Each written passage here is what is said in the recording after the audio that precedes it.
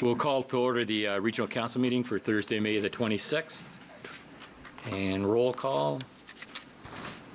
All members are present except Councillor Groves on other municipal business. Councillor Miles just walked in. Councillor Parrish is on other municipal business, and Councillor Tovey's absent. Oh, and Councillor Kova. Are there any declarations of conflict of interest? Seeing none then, approval of the minutes of May 12, 2016 Regional Council meeting. Moved by Councillor Paleschi, seconded by Councillor Mahoney. Any omissions or changes? No? All in favor? Carried. Approval of the agenda. Mayor Crombie, seconded by Councillor Fonseca. Councillor Sato. Thank you, Mr. Chairman. I would like to add an item onto the agenda for Councillor Parrish. I think it would go under Human Services. It's with regard to housing and the recent announcements of the school board to close schools.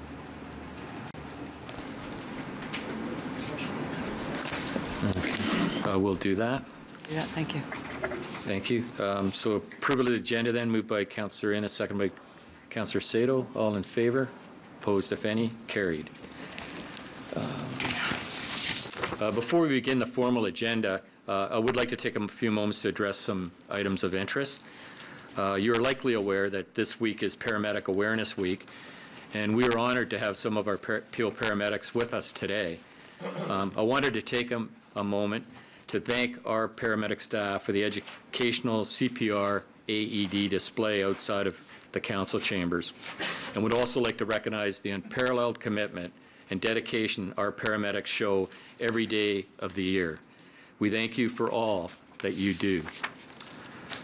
In addition, I would like to provide an update on the installation of the automated external defibrillators, AEDs, in our regional facilities. Installation of the equipment has already begun at 10 Peel, and installation at 7120 here in Ontario will begin next month, and Public Works and other regional facilities will follow. Our goal is to have placement and installation of AEDs completed by this November. I would like to thank our regional staff who have made arrangements for the implementation of these life-saving units. I would also like to take a moment to inform Council of an upcoming emergency management exercise. The Greater Toronto Airport Authority, GTAA, is holding a full-scale functional exercise on Saturday, May the 28th, 2016. It will provide a very realistic and challenging opportunity for all operational groups at the GTAA and emergency response partners agencies to practice and validate plans, procedures, and protocol in response to an aircraft crash on GTAA property. The exercise will include the mock-up of an actual crash scene, complete with approximately 260 simulated passengers with injuries.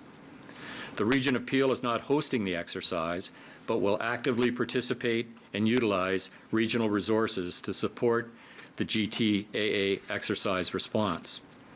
Peel Regional Paramedics and Peel Regional Police will have a significant involvement at the mock crash scene. The Region of Peel will also activate the region's Emergency Operations Center to augment the GTAA exercise play, and the region's Emergency Operations Center will coordinate exercise activities that extend beyond the GTAA, such as communications, public works, human services, public health, regional emergency management, and the executive leadership team. The realism created at the scene may evoke a lot of public interest and curiosity. So we are making Council aware of the emergency exercise so there is clear understanding that this is a training exercise and not an actual aircraft crash. During the simulated exercise, members of Council may receive exercise notifications from the region. These will be easily recognized by the subject line on emails, which will state exercise, exercise, in order to clearly delineate the exercise information. In the unlikely event of an actual incident occurring at the same time as the training exercise, there will be information transmitted to members of Council which is prefaced with the statement, "No Duff."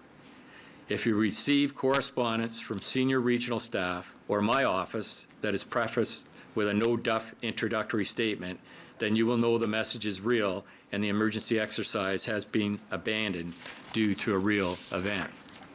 The GTAA will be providing messaging to the general public to notify them about the exercise and thereby limit public concerns. The region's customer contact center will also have scripting available to provide the public if calls are being received at the region. If any member of council requires additional information, I suggest you direct your questions to the regional clerk. Thank you.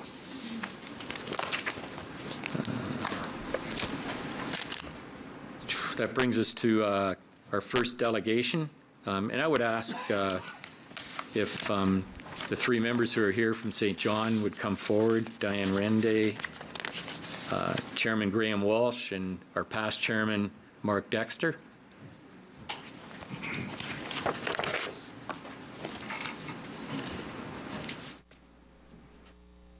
Well, yeah, if you could take a seat there, I hope there's three.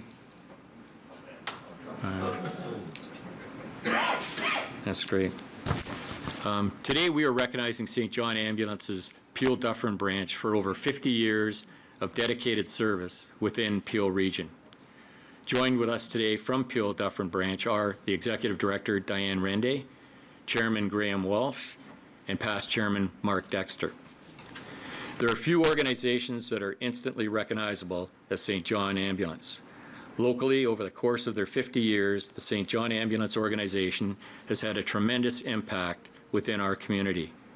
Through a variety of first aid courses and training options, education and outreach programs, they have ensured Peel residents are well informed in the event of an emergency. While the dedication of the individuals that belong to this organization is certainly acknowledged, what is less known is that the organization is largely volunteer-driven.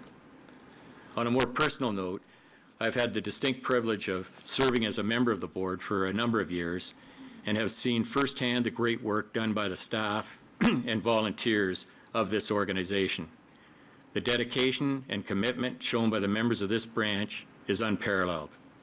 We would like to thank you for supporting our community and ensuring the health and wellness of Peel residents are held at the highest regard. On behalf of the members of Peel Regional Council, please accept our sincere congratulations on over 50 years of dedicated service within Peel Region. Thank you.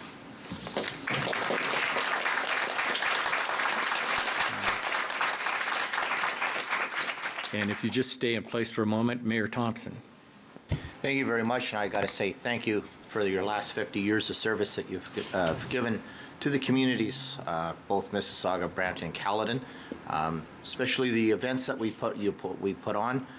The Tour of Terracotta, you guys are amazing to support that event, along with many other cross-country events that we have taken place. You've always been there to support our community on anything that's been done, but also working with the youth on first aid training is really, really key. And just hope you keep up the good work that you're doing, because it does have a big impact in your community.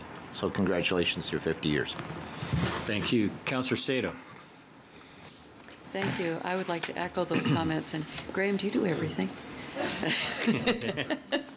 He's in the food bank. He's with Toronto Scottish, and a bit of a lawyer on the side, right?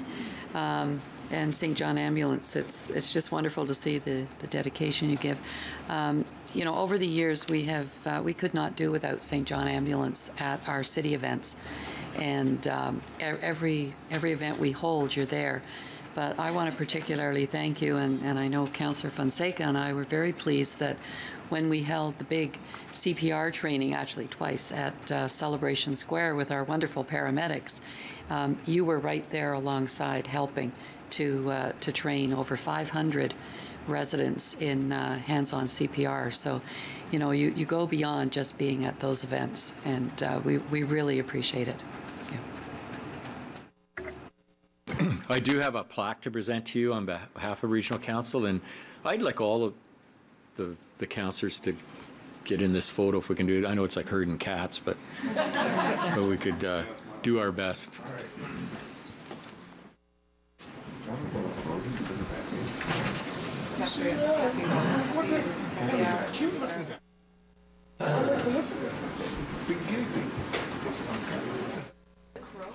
Yes. Only Vancouver. Well, now to go for the Go with the evidence.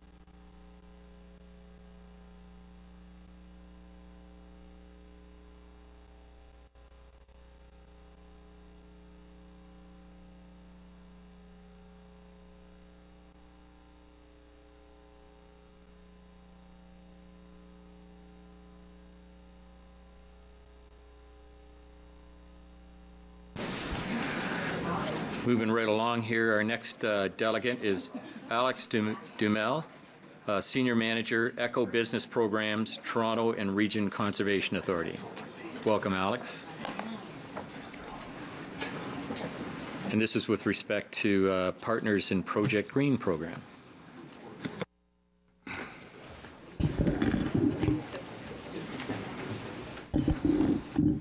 Mr. Chair, distinguished committee members, thank you for having me this morning. As mentioned, my name is Alex Dumel.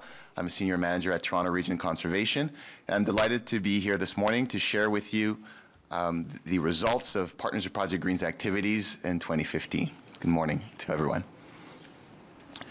Well, essentially, the development of Partners in Project Green at Pearson Eco Business Zone is really the culmination of over a decade of partnerships between the Greater Toronto Airports Authority, Toronto Region Conservation, the Region of Peel, and the City of Toronto.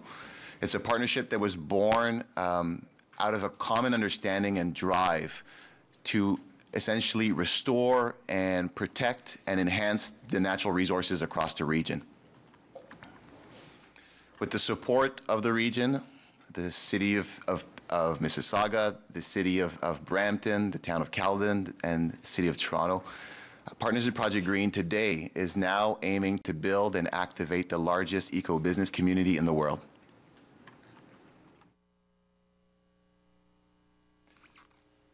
Now, recognizing that the Pearson Eco Business Zone and most of the employment areas where we operate are largely built out, Partners in Project Green is working actively to help the region of Peel achieve its climate change objectives and green the greater region's economy by helping the business community essentially transform the way it operates and take on a leadership stance in the areas of climate change.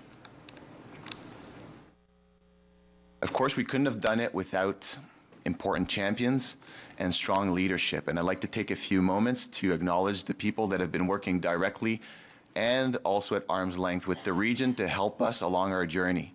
People like Andrew Farr, Mayor Crombie, Brenda Osborne, Councillor Fonseca, Dale Pine, Councillor Willens, Karen Hogan, Jeff Baines, Councillor Bowman, Lorian Farrell, Larry Miller, of course, Lincoln Khan, Munif Ahmad, Norman Lee, Susan Amring, and much more. Your guidance, your advice, and your support has been instrumental in our success. Now, as is the nature of things, our terms of reference cycle every 2 years, and we will be sad to see a few of you stepping down from leadership roles in our community. I know you'll still be involved, but we'll also be very happy, and we're very excited to welcome new people like Councillor Mahoney and others that are joining us, and the cause to help us continue growing the support in the community and making a difference with the over the 650 businesses that we work with on average every year. Now, meeting the challenge. With COP21 summit in Paris, announcements for carbon taxes, cap and trade announcements, economical juggernauts coming to the table to tackle climate change, we can say that 2015 may very well be a year to be remembered for the global efforts to confront climate change. For businesses, the challenge is really immense and immediate. It means for them to find new ways to drastically reduce their carbon emissions. Supported by the region of Peel, we've taken a strong leadership stance in this area, and our 2015 results really speak to a simple truth. We are much stronger and much more efficient when we work together. So here are some of the results. Our energy performance programs have certainly not disappointed and helped to directly and indirectly influence the community to reduce 38,000 tons of equivalent carbon dioxide emissions on an annual basis last year through programs such as our Energy Leaders program that leverages peer-to-peer learning. Participants were able to reduce their energy bill by $4.5 million annually and take on 85 projects. We were uniquely positioned to work with local utilities such as Enbridge, Enersource, and the region of Peel Water to come together and collaborate, not only to identify energy and water conservation opportunities and help implement those projects, but to actually find synergies between the utilities programs and reduce the duplication of efforts. We recognized that there was an important need in the electric vehicle infrastructure space. There were not a lot of charging stations in the region, and let alone across the province. And because we were so actively engaged with the community, we were able to leverage this community to have 80 new charging stations installed. These are publicly available charging stations, and we're continuously working with the region and the City of Brampton to have a couple more installed so we can hit our 100 charging station milestone. It's not a small feat when we consider that across the province, when we started this project a year and a half ago, there were only 400 publicly available charging stations. When we think about climate change, our first instinct is to think about energy. But water is something not to be neglected. Of course, we know how much our municipalities need to spend in energy, the energy that they consume to pump the water and treat the water. And so water is a natural area of focus. I'm happy to report that through our programs, helping boost enrollment in municipal water audits and helping implement industrial water reuse processes and stormwater management projects, we were able to reduce over 200 million liters of water that was offset in the region. In terms of waste management, our materials exchange program was very active this year again, with 26 exchanges and over 4,000 tons of materials diverted from landfill. Amazing stories that range from industrial motors being recycled at the airport, Coca-Cola syrup barrels being converted to stormwater barrels or planters, plastic wrap and resin and Velcro offcuts here in Brampton that were converted to plastic lumber and to be used in a whole other industry. We're very excited about one particular program in terms of waste management. And in 2015, we were able to create the region's first tree and wood recovery center. It's right in Councillor Tovey's ward at the center of Mary Curtis Park. This is the first center of its kind to be able to collect tree waste, whether it's ash trees or others, and convert it so that that lumber is re-injected into the local economy. Most of the lumber is actually going to lumber markets, it's going to artisans, it's going to furniture manufacturers, it's going to woodworking programs in a number of schools. And it's a really big success. And I'm really proud to say that the City of Brampton has accepted to divert all of its tree waste through this center. Out of the 650 businesses that come out to our events, that participate in our programs, 100 of them last year decided to play a more active role and formalize their membership in Partners of Project Green, which is an increase of 30% from the year before. A number of them participated in our People Power Challenge, which is a program geared to boost employee engagement. And through this program, close to 10,000 pledges were made, over 1,000 ideas were generated for employers, which converted into 252 projects implemented. Our events were quite successful as well, and you'll be happy to learn that close to over 1,400 participants came out to our hands-on workshops. A number of our networking events, our behind-the-scenes tours.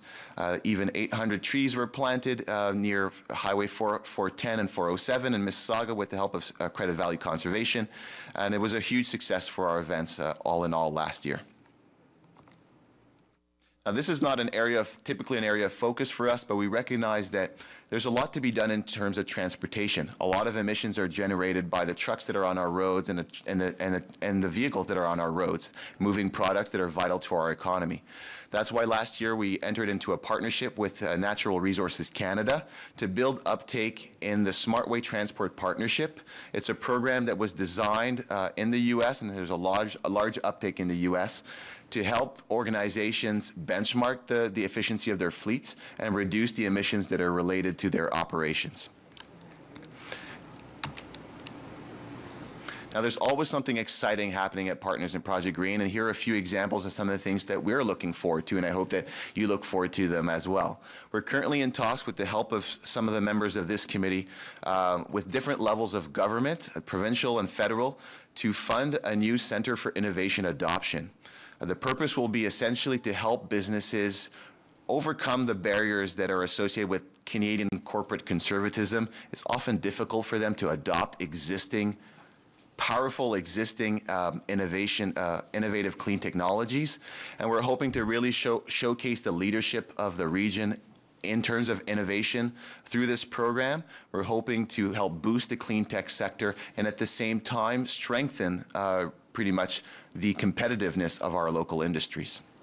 We're also happy and looking forward to potentially participating in an ICNI organics waste diversion project with the region. Hopefully we will be able to help identify new ways on how the business community can help create value for future potential anaerobic digestion facilities in the region.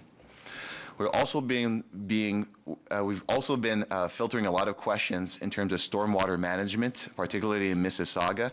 And we're confident that through our talks with the City of Mississauga and the Region of Peel and the Peel District School Board, we're going to be able to find new ways to leverage some of the projects that we have going outside the region and to get more of the businesses to really take a leadership stance and divert some of this stormwater and reduce their impact on municipal infrastructure.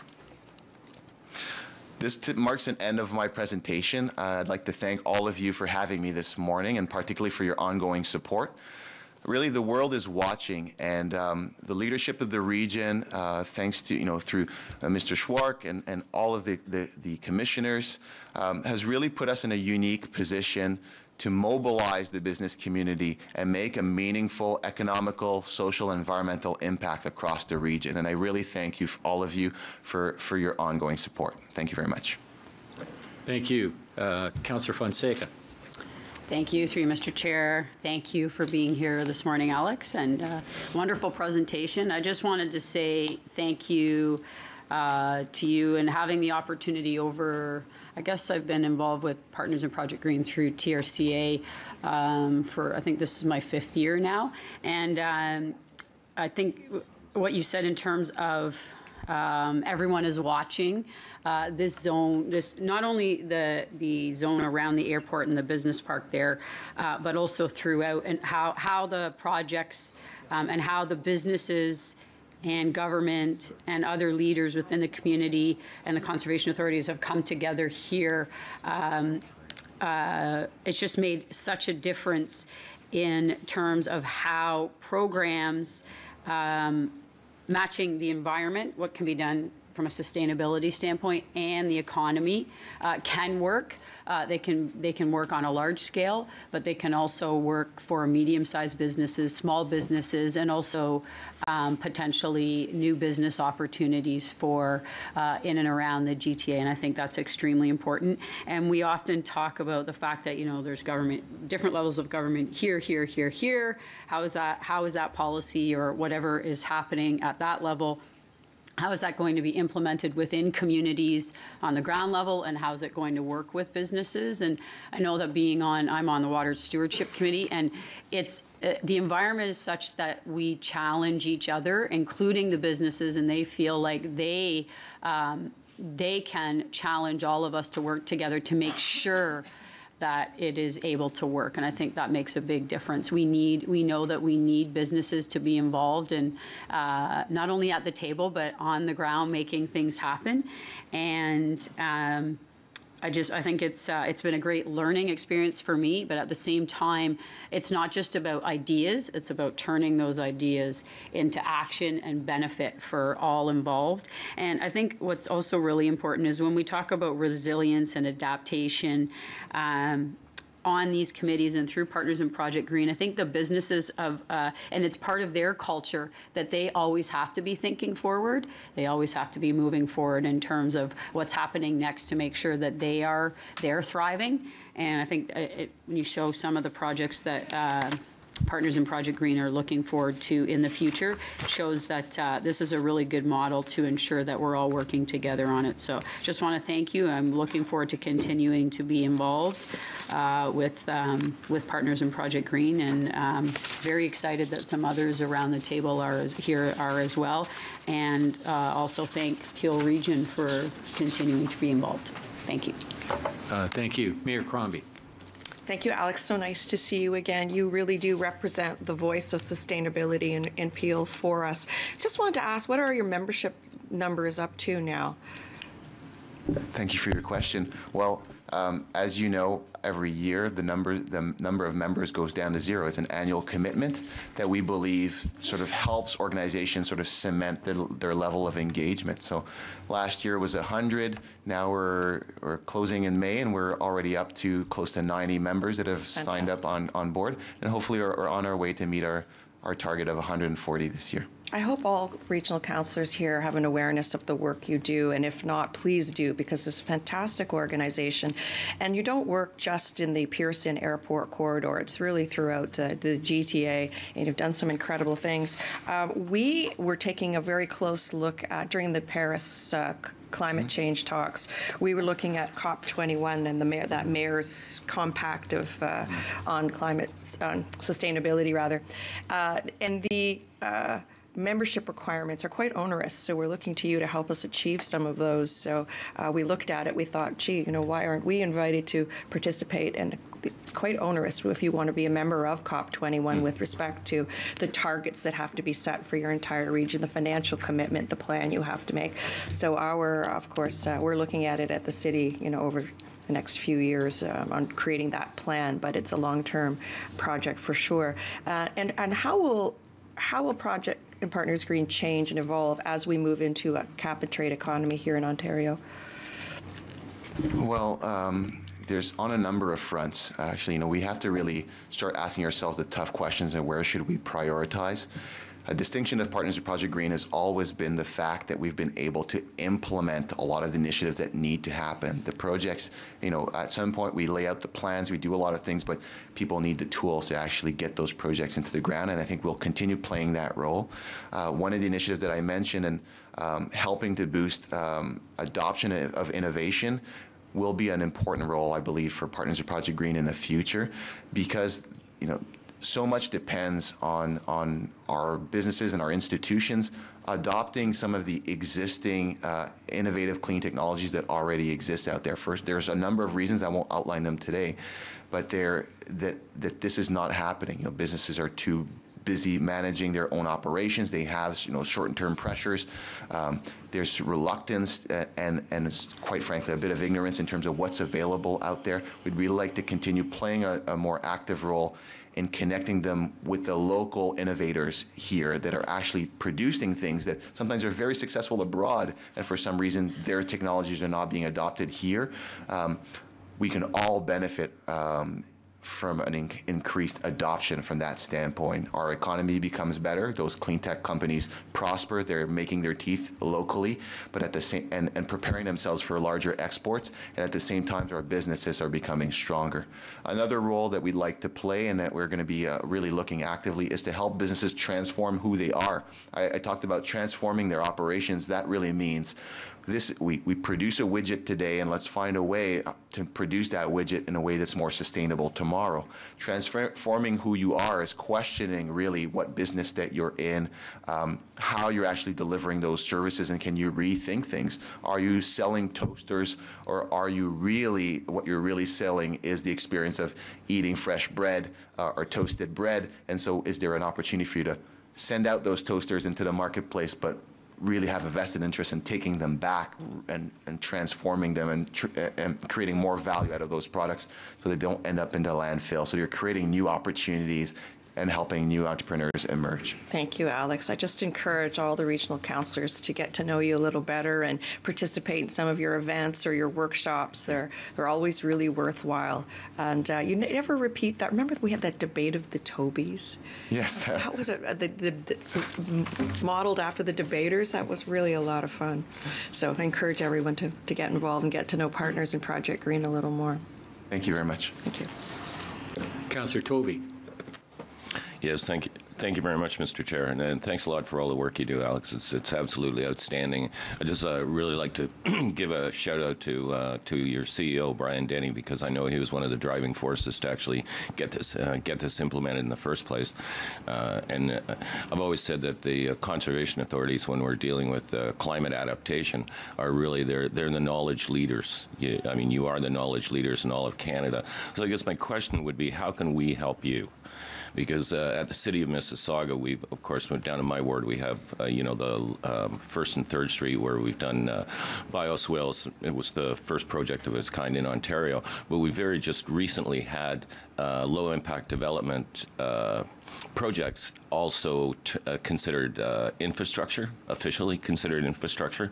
So now we're setting up, an inspection regime for them, so that when somebody, say, does an infill, for example, and they cut through the middle of a bioswale, they won't be able to cover it up now until our inspectors come in. They'll have to pay deposits on it to make, security deposits, just like you do with any other infrastructure. So I was just kind of wondering, because you're absolutely right, we do have so many techniques that we already know work. The conservation authorities know work. So I guess my question is, how legislatively would we be able to help?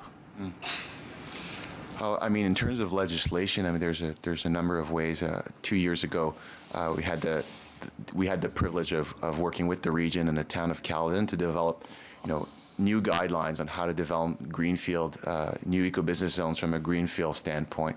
So you guys are essentially managing growth on a day-to-day basis, and considering bodies of knowledge that have been produced from that standpoint is an important way. How can when new businesses implement themselves, how can they already put their best foot forward so that we're not engaging them on the small stuff, but we can start conversations and actions on things that are even more meaningful.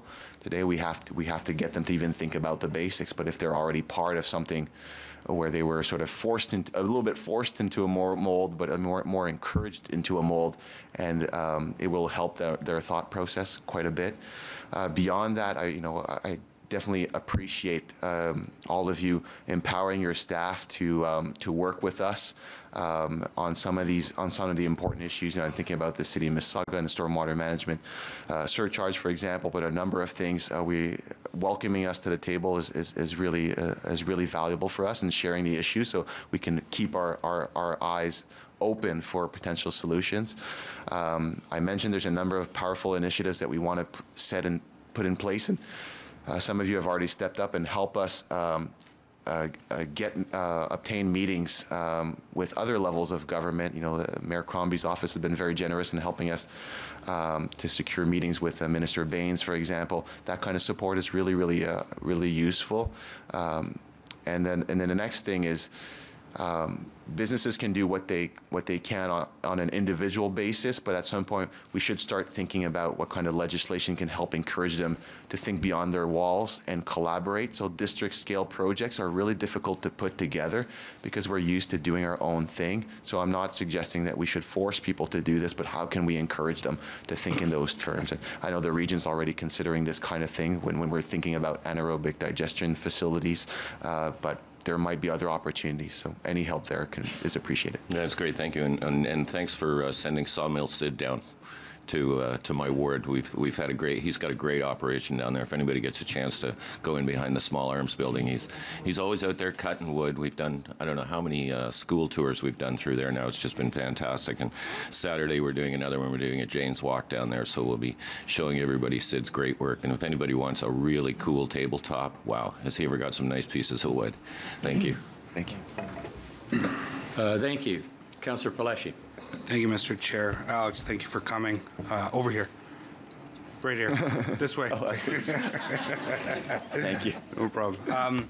I have to say that my counterpart at the city level, Councillor Willens, is a member of Partners in Project Green, and he's always coming back to the city and talking about the great initiatives that you guys are doing, and he's very it brings a glow to his face when he's talking about all of these things. He really enjoys that, and I also have to say that you mentioned the AD system and the fact that this council set a 75% diversion target for the next 20 years, and we're definitely going to have to sit with organizations like you to come together and talk about how we're going to reach those goals over the next 20 years, or if we can get there anytime sooner. So I look very much forward to talking to you and talking to the partners in the very near future.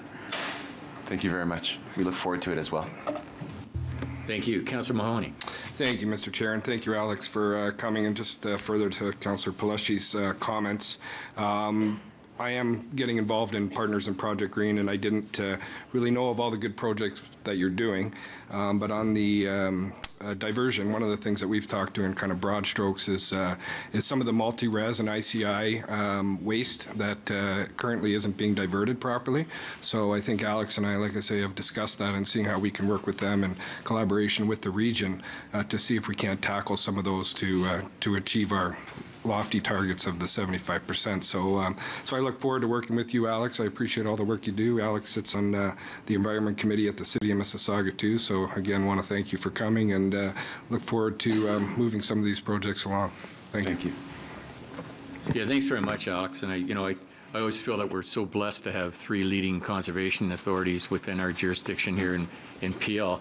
And, I was privileged to sit at one term on the TRCA, and I certainly witnessed firsthand the great work that the TRCA has done and continues to do, and certainly the snapshot that you've shown us today with respect to the Partners in Green project is an excellent example of the good work that you do. And we just ask that you continue it, and on behalf of Council, bring our best regards to Brian Denny and all the staff at TRCA. Thank you for being here. Thank you for your time. A motion of receipt moved by Councillor Fonseca, seconded by Mayor Crombie. All in favor? Opposed, if any? Carried. Thank you.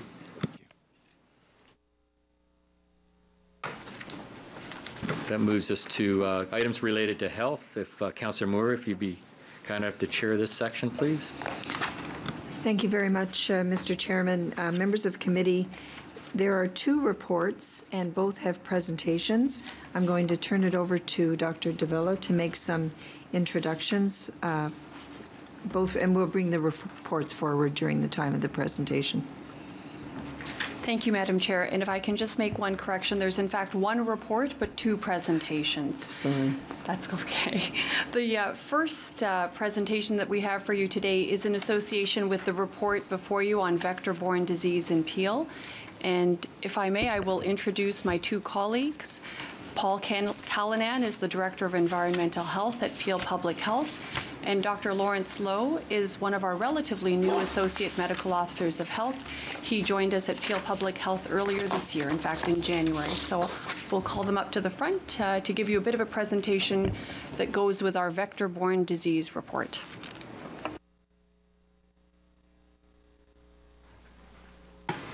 And excuse me if I can, immediately following this presentation, we'll have a brief presentation on measles, courtesy of our Communicable Diseases Director, Isabel Mock, and another Associate Medical Officer of Health colleague of mine, Dr. Kate Bingham, who you would have met at the last council meeting. Thank you. Thank you, Dr. Davila, and thank you, Madam Chair. Madam Chair, members of council, we very much appreciate the opportunity to provide this presentation for information to share additional context on the vector-borne disease program report that is before you. Our presentation is divided into two parts. In my role as Associate Medical Officer of Health, I will speak a bit about the diseases that these programs are concerned with, and Mr. Callanan will discuss the data and numbers as well as the current activities undertaken by Peel Public Health to monitor and control these diseases in our community. So, vector-borne diseases in scientific textbooks will tell you that they are transmitted by arthropods, but a simple way to think about it is vector-borne diseases of human health interests are typically transmitted by mosquitoes and ticks. These are concern both diseases that are of local interest here in Ontario, as well as diseases that can be acquired abroad. And specific diseases of interest in Ontario, which I will touch upon, include West Nile virus and Lyme disease, which we both note local transmission of here in Peel, as well as Eastern equine encephalitis, which has been found in Ontario amongst horses, but we have not had any human cases to date. Other vector-borne diseases of concern that we do not have any transmission of here in Ontario are malaria, dengue hemorrhagic fever, and yellow fever, which are typically acquired by travel, as well as a number of emerging diseases which we have presented to council on, both around chikungunya as well as most recently the Zika virus. It's important to note that while vector-borne diseases in Peel are typically low in terms of absolute numbers and overall risk, there is considerable public concern and public health interest in monitoring and controlling, continuing to drive our efforts in controlling these diseases. So West Nile virus is a disease that has been of interest in Ontario and is reportable.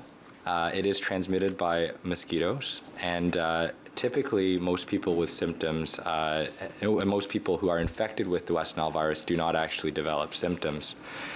For those who do develop some symptoms, it is a general fever, vomiting, diarrhea kind of picture that tends to recover. These individuals tend to recover on their own and completely, and may occasionally have fatigue and weakness that lasts onwards for a few weeks to months afterwards. In very rare situations, there are individuals who have severe symptoms. In all cases, however, the best prevention for West Nile virus is to actually prevent mosquito bites. And for those purposes, we usually recommend individuals use repellent and wear appropriate clothing. As I mentioned, Mr. Callanan will speak to Peel-specific numbers in the second part of this presentation. Lyme disease is a disease that has gained considerable public interest in recent times.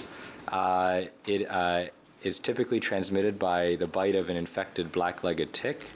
It's important to note that the black-legged tick does not have an established population in Peel region, though the geographic range of this tick has been expanding in Ontario, most typically in eastern and northwestern parts of the province. There are typical symptoms of fever, headache, fatigue, characteristic bullseye, rash, but for the most part, Lyme disease it can be difficult to diagnose and is fairly rare. It's also important to note that prevention is the name of the game when it comes to Lyme disease as well. There is no human Lyme disease vaccine, and there is currently no approved way to control ticks. But Mr. Callanan will speak a bit more about public health's efforts to actually monitor the detection and spread of black-legged ticks in Ontario and in Peel region. And finally, I just wanted to provide some updates on emerging vector-borne diseases that we have brought before Council before. In 2014, there was a noted increase in chikungunya, and most recently there has been the Zika virus, which we have also presented to Council on. Specific to chikungunya, there was a surge in travel-related cases in 2014, and it's important to note that since that time, cases have continued to decline. And again, it continues to circulate in the Caribbean and Latin America, as well as in some of the Pacific Ocean islands. But for the most part, the best means to prevent chikungunya is either to avoid travel to those areas, or for those who do travel, to employ appropriate repellents and clothing as well. And last but not least, speaking to the Zika virus, as of April 25th, 2016, which is when this presentation was put together, there were 46 countries affected by the current outbreak and 55 travel-related cases in Canada. That number has increased, I believe, to the mid-80s. And there has been one case in Ontario acquired through sexual transmission. Zika virus is very similar to the concerns around rubella, German measles in the 80s, where we're less concerned with the actual disease itself, but more on the possible complications associated with Zika virus. And there is a growing scientific consensus that Zika virus is associated with both microcephaly, which is essentially a small a birth defect in babies of infected mothers, and Guillain-Barré syndrome. Ongoing research is attempting to determine what the potential risk is associated with people associated with developing these outcomes around Zika virus. But in the absence of clear and defining research, the World Health Organization continues to declare a public health emergency of international concern. To that end, what we have been doing around Zika virus has been to monitor specific guidelines and research to assist with our surveillance and situational awareness of the Zika virus, liaising with our provincial and federal partners, and providing education for both public here in Peel, as well as to our hospital and healthcare partners in the region. We have sent 3 professional updates to healthcare providers, as well as conducted rounds at a number of local hospitals here, and we will continue to monitor the situation as it develops. So, given these as the vector-borne diseases of interest, I would like to pass it over to Mr. Callanan now to discuss what Peel Public Health is doing to address these. Thanks, Lawrence. If I can interrupt you for just a moment, Paul. There are 3 speakers on the board. Would you like to wait until the... Okay. Go ahead. Thanks. Thank you, Madam Chair. Okay, thanks, Lawrence. Since the West Nile virus program, or West Nile virus became established in Peel region in 2002, we've had an annual vector-borne disease program. And that consists, as this slide indicates, of 3 components. Surveillance, which is the monitoring of mosquitoes and ticks, as well as human cases, reduction of mosquitoes in targeted areas, and public education. And I'll briefly describe each of those components. So with respect to surveillance, we do larval and adult stage mosquito surveillance. In terms of larvae, that's the earlier stage of mosquito development, which occurs in water. So we have students and staff who sample standing water and do mosquito identification in-house. If a site with a vector mosquito, that is a mosquito of interest in the transmission of West Nile virus, is identified, then we refer that site to an external contractor that we engage each year. There's about 40 species of mosquitoes prevalent in Peel region, only 2 of which, the Culex species, which are associated with vector-borne disease transmission, West Nile virus in particular, are of interest. With respect to adult surveillance, we have 31 traps, at least one set up in each political ward. Batches are collected on a weekly basis and taken to a lab for identification of the species of mosquito as well as the number of mosquitoes, and they also do viral testing for West Nile virus. So in terms of the numbers, in 2015, we had 2 human cases of West Nile virus and 22 positive mosquito pools.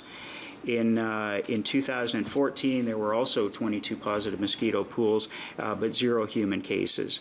And between 2001 and 2015, the range has been between 0 and 24 human cases of West Nile virus. With respect to Lyme disease, there were 2 human cases last year, both of which were related to travel. And in the same period, between 2001 and 2015, there's been between 1 and 18 cases of Lyme disease. With respect to Eastern equine encephalitis, there were 0 cases in 2015. As Lawrence mentioned, there has never been a human case of that type of encephalitis in Ontario. There has, however, been human cases in New York State and positive horses from time to time in Ontario and New York State. So it's something that we monitor.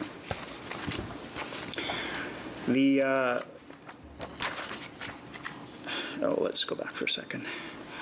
So with respect to other vector-borne diseases of interest, malaria, 36 human cases in 2015, all of which were travel-related. Malaria is not transmitted in Canada, nor is dengue and yellow fever, and there were 0 cases amongst Peel residents in 2015.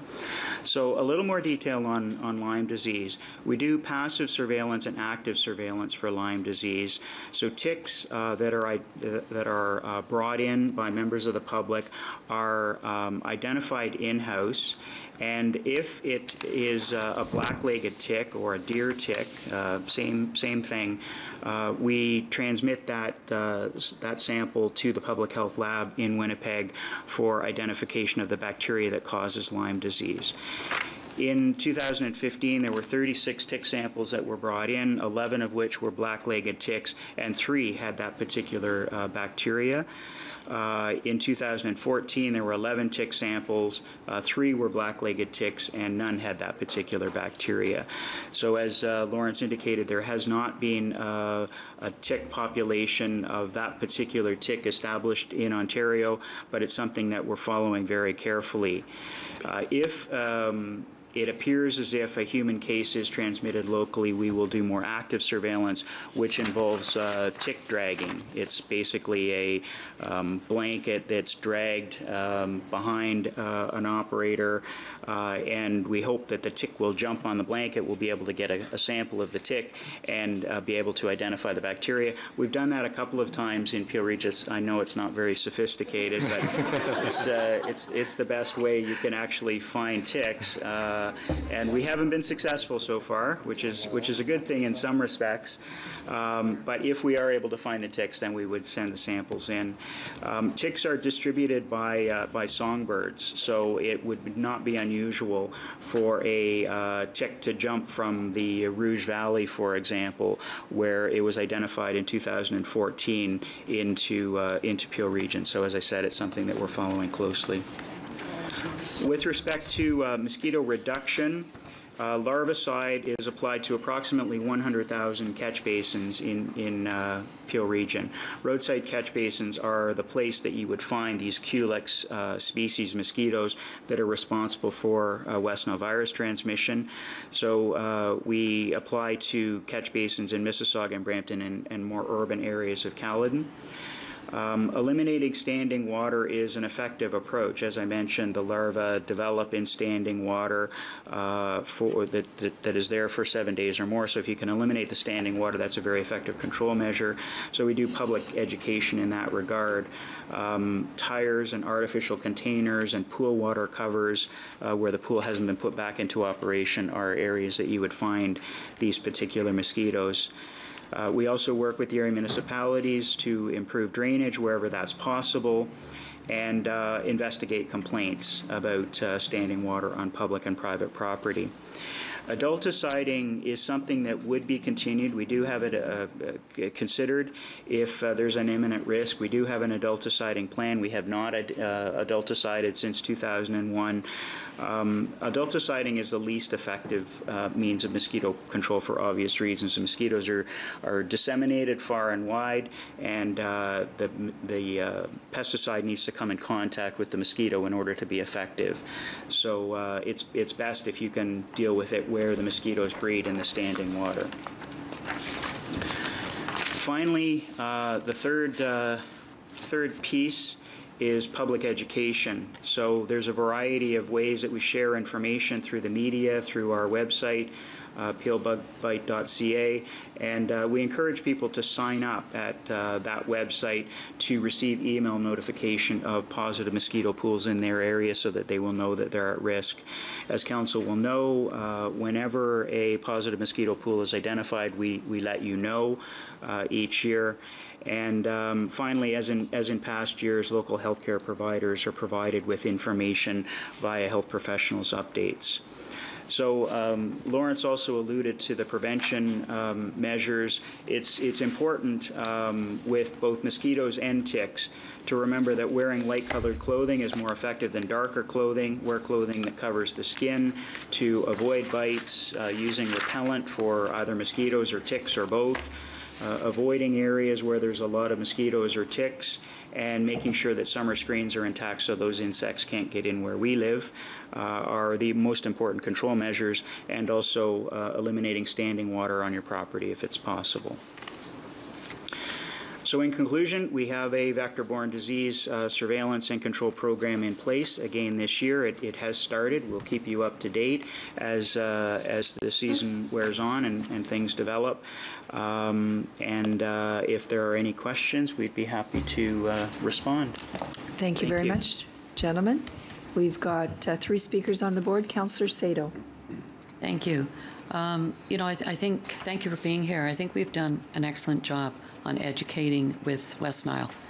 And over the years, with all of the prevention that we have done and the response and the education, I think most residents in Peel are aware of how to protect themselves against West Nile, which is a very good thing. And I guess all of the initial media that caused a lot of alarm, rightly so, has helped people to look for the information. So I think we're doing an excellent job there. This year, I am really concerned about the Lyme disease issue. And even though the Ministry of the Environment, I guess it does the map showing where they are, even though they don't include this area, my own vet, who is in the Britannia 9th Line area, lives in Oakville, and she removed one off her small dog who never goes beyond the backyard. And it did test positive for carrying the Lyme disease, and that was in Oakville. So a lot of the vets in Mississauga, and I assume in the other areas this year, are actually adding the tick prevention to the heartworm medication, and are very concerned about ticks and about Lyme disease, because if your pet carries it in, you know, there's a good chance that it's going to get on a human as well. And if you know, when you speak with residents, and I have a few who have, I don't want to say have had, because they continue to be ill from Lyme disease 10, 20 years later, and when you hear what they have gone through from having Lyme disease, it's something you don't ever want to see. And as you said, the testing for it is very difficult, and it's not readily available, and most doctors don't test people for Lyme disease, and the symptoms are so similar to other things that it's not usually detected until it's too late. But the prevention here again is key, and our animal services staff in Mississauga have revamped the website, and they have a special section on ticks and Lyme disease, and they have even I've given them this little chart that I found somewhere that showed where to check your animal for ticks when they come in, and they checked it over with some veterinarians in the city, and they said, well, there's other areas that this chart didn't show. So our animal services staff have designed their own chart showing an animal and all of the areas specifically where residents should be checking every time you have your animal out in grassy areas. And really that's what we need to be promoting, is that prevention and the alert, the awareness, and the severity of the disease if you get it. You know, people don't just stay here in their little pocket of Peel. They travel with their families, they go camping, and the risk of picking up ticks. I'm paranoid about ticks. I mean, I'm always checking my dog, checking myself, and you know, I've never touched wood. I've never had to remove one, and I don't look forward to it. You know, I've read all the stuff about how you do it and all these new methods and stuff. But it's interesting that one of the best preventions, and of course we don't allow it in Mississauga, is having chickens in your backyard. If you don't want ticks in your backyard, apparently guinea hens, in particular, love ticks. And they love deer ticks more than anything else. It was kind of so, you know, if you want to keep them out of your property, Jim's saying, don't touch that one. You know, we get requests for people to keep chickens all the time. And, but I'm not sure that the backyards are always going to be the worst place where people are going to pick them up. But I think it's important that residents know that if they do find them, on their pets or on themselves, that the Region of Peel, that we will check them out. Yes. And I know a lot of people don't know that. That's what I didn't know. And you know, the Peel Bug Bite. I didn't know that people could sign up on Peel Bug Bite for the mosquito, for the pool testing results. So I think that's very important as well. But again, you know, the education is the key, and it worked with West Nile, and I think people are becoming more aware of Lyme disease as well.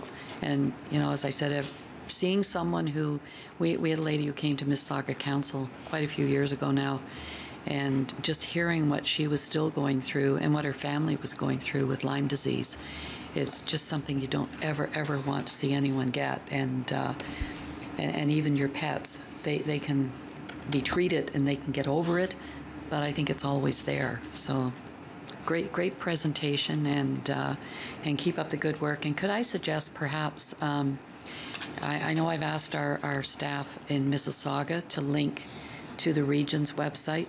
I don't know what Brampton Animal Services is doing in this regard, but perhaps we could put a link on our website here at the region to the Mississauga Animal Services site that has the information that is dealing specifically with the pets, so that we can cross-reference everything. Absolutely. Thank you. Thank you very much, Councillor Sato. Councillor Raz. Thank you, Madam Chair, and thank you for your presentation today. I guess I'll ask a more macro question first. When we're looking forward at the changing climate, obviously, have you done any projections on how these types of vector-borne diseases are going to migrate and change over time in Peel Region? We have not. There are others that have, with Ministry of Natural Resources and with public health agencies. Mm-hmm. It is a concern, however, and certainly the geographic distribution of Lyme risk areas in Ontario has expanded. I mentioned Rouge Valley in 2014. That was a big expansion into eastern Toronto. And if you look back a number of years, Lyme disease was in a thin band around the Great Lakes. Now it's pretty prevalent in Eastern Ontario. So I think it's only a matter of time before it comes to Peel, something we're monitoring closely. Thank you for that. When we look at surveillance, and in particular the hydro corridors that I know many of them run through a lot of our wards, and I know it's technically private property, but I know the city of Mississauga also has some trail systems. What are we doing to monitor those areas? Because I know there's so much standing water in the corridors, and most of them back right onto residential areas. So what are we doing to address that in the corridors? Nothing in particular, aside from relying on residents who are adjacent to those areas to let us know about standing water. If we do get a complaint, then we will go out and investigate and work with whoever is responsible for the property to make sure that it's well drained. Okay, but it's important to know that their first call will really be to Peel Region. Yes. If they have that concern, rather than to Ontario Hydro, which typically they never respond to any call whatsoever. When we talk about proactive measures to deal with the mosquitoes, I know it sounds simple, but have we looked at implementing more bat houses? Which is a very natural way to manage the mosquito population. Well, I have mixed feelings about bat houses because bats are associated with rabies, and bats are really the only animal of concern, terrestrial animals, at least right now in Peel, and for a number of years there haven't been any cases of rabies in terrestrial animals. There have, however, been cases of rabies in bats. Okay, so we want to stay away from promoting the bat houses as a mosquito issue. Alrighty then, those are my questions. Thank you very much. Good presentation and very timely given the season. Thank you. Thank you. Councillor Tovey. Yes, thank you very much, Madam Chair. Can we talk about the Zika virus for a minute? Because that microcephaly just scares the daylights out of everybody because there's no cure. So, my understanding it's transmitted by the tiger mosquito. It's transmitted by the Aedes aegypti mosquito. I'm not sure if that's the same. That's it. I believe so. Yeah. So it is in the U.S. now. It is. The Center for Disease Control says it's not really prevalent in Canada, and yet when you look at the dispersal maps for that particular mosquito, it does seem as though it does come up into southern Ontario. So are we, like when we catch mosquitoes, are we looking specifically for that one mosquito? So it's important to note that actually we don't have an established population of the mosquito that transmits Zika virus here in Peel, and the mosquitoes that we do look at in our traps, we have never detected one of those species. But we do actively look for them, I would assume. We do. Absolutely. Yeah. Okay, thank you. Okay, thank you. Councillor Starr. I guess my question is on the testing and the monitoring. And I can give you a personal experience. I was on a lake fishing trip late 2015, and I tested, when I came back, I tested positive for Lyme disease. And yes, there are ticks in northern Ontario, and yes, there are the right type up there. I went on antibiotics and whatever, and then, but my family doctor said there's something wrong here with your symptoms and all the rest of it. So I went to a communicable disease specialist at one of our great hospitals in Mississauga, had him retested, but in the U.S., and absolutely no sign of Lyme disease. And this particular doctor, the specialist, said we're having problems in Canada with our testing systems. And I've heard that from one, not problems, but just false negatives. And I'm just wondering, is this prevalent, or is this something that is an aberration, or are other people being tested positive? Because I have another individual, the same thing, who went through the same process, and then when they sent the results or blood or whatever to the U.S., again, was a false negative, and on a secondary test, same thing, false negative. So I'm just wondering, you know, when we hear about Lyme disease, and I had a personal friend die from that, by the way, you know, where's the confidence in these vector diseases? Yeah, I think the challenge with a lot of the testing, well, so first of all, the testing strategy that is used in Canada is the same testing strategy that has been verified and confirmed as effective by both Health Canada and the U.S. Federal Drug Administration, and it's used on both sides of the border. There are additional private laboratories in the United States that use certain unapproved testing methods, which on occasion may give different results from the reference testing that is done in Canada and the United States. And so there actually have been there has been research into some of these tests, and the ability of these tests to actually accurately diagnose or rule out Lyme disease has actually been called into question. So it's difficult to, I'm not able to speak obviously to the specific cases that we see, but broadly speaking, I think there are a lot of people who do have symptoms that are suggestive of Lyme disease who may not test positive with reference testing here in Canada, but are testing, you know, with different results at some of these unapproved private laboratories in the United States. And so on a case-by-case basis, the most important thing is for people to sort of see their family physician, see a communicable disease specialist as you have, and determine if the management they're receiving is the appropriate management for Lyme disease or for whatever entity they may be suffering from. Is there any research, or is there any, can you go online and find out? I mean, I have gone online, by the way, and researched quite a bit, but are there specific sidebars saying, here's what we found that are misdiagnosis or aberrations or whatever it is? I couldn't quite find that anywhere. There is academic literature and studies that have looked at the specific laboratories in question in the United States, and those have been published in medical journals. I'm not sure if popular media has covered them, but I'd be happy to share them with yourself or with any members of council if they would be interested in learning more. And by the way, I just was away for a few days, and yes, I just showed a tick bite that I had already, and it doesn't show the bullseye. I'm almost become, with our little fishing group, I've become the expert on Lyme disease. Well, through you, Madam Chair, I would suggest if you have any concerns, you see your primary care provider, Councillor. I'm fine, thank you. Good advice. Thank you very much. Would someone like to move receipt of the presentation? Councillor Gibson and Mayor Jeffrey, all those in favor? That's carried. Thank you very much, gentlemen. That was very helpful. Thank you, Madam Chair, and thank you, Councillor. And I'd now like to invite forward Dr. Kate Bingham and Isabel Mock for the next presentation on measles. Welcome.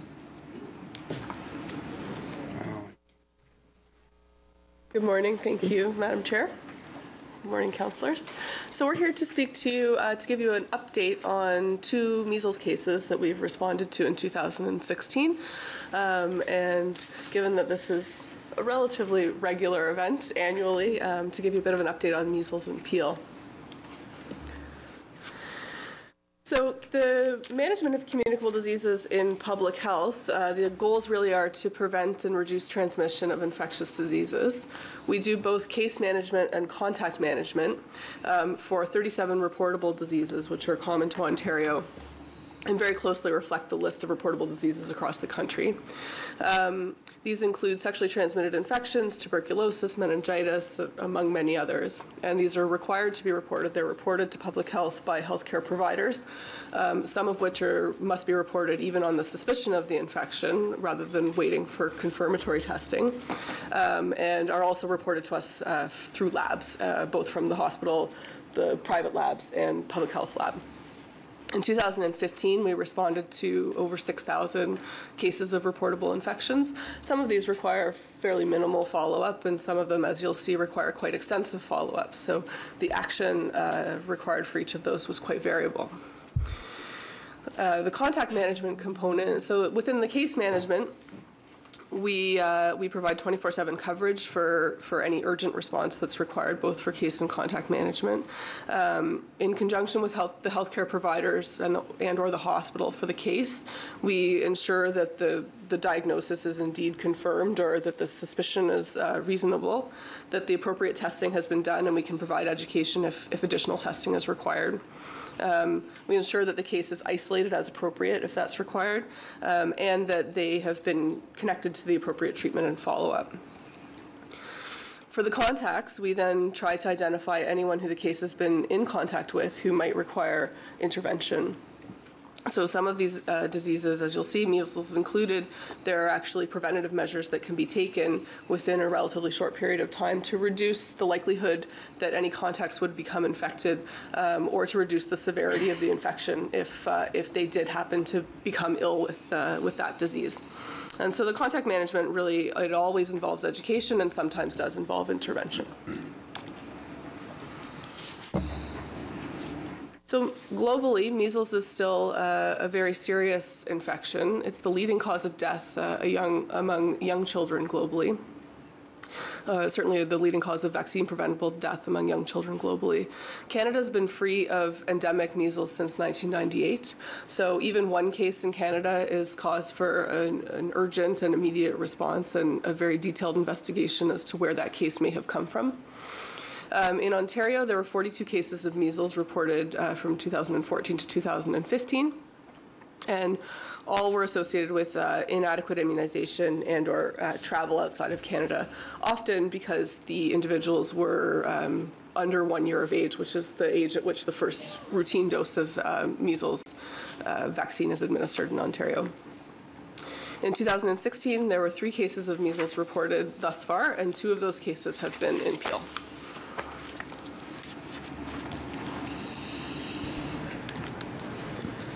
So many people here may have had some personal experience with measles, and that may have varied from a relatively mild but uncomfortable, certainly uncomfortable infection to quite severe, possibly requiring hospitalization. Measles is not just another childhood illness. It was certainly a common childhood illness before the routine immunization was introduced, but it can result in very serious disease. It's transmitted through airborne droplets, which is part of the problem. It's very, very infectious, and it's transmitted through the air, whereas most of the infections that we all commonly get, like the cold or the flu, is actually really droplet. You need to come in contact with the droplets that people have coughed or sneezed into the air and onto a surface, and then sort of you touch the surface or the droplet and touch your own mucous membranes and become infected. Measles is one of the few diseases that can actually hang around in the air, and in fact, for those people who are susceptible to measles, they can become infected by simply being in the same room as someone who has measles, or in that room up to 2 hours after that individual has left the airspace. And it's also a very effective disease at being transmitted. So amongst maybe 10 people who are susceptible to measles, 7, 8, or 9 of those will become infected just by being in the proximity of someone who's transmitting it. So highly infectious, which makes it really challenging to control in populations who are not highly immunized. And it's why we still see the occasional case here in Ontario, despite having very good immunization rates.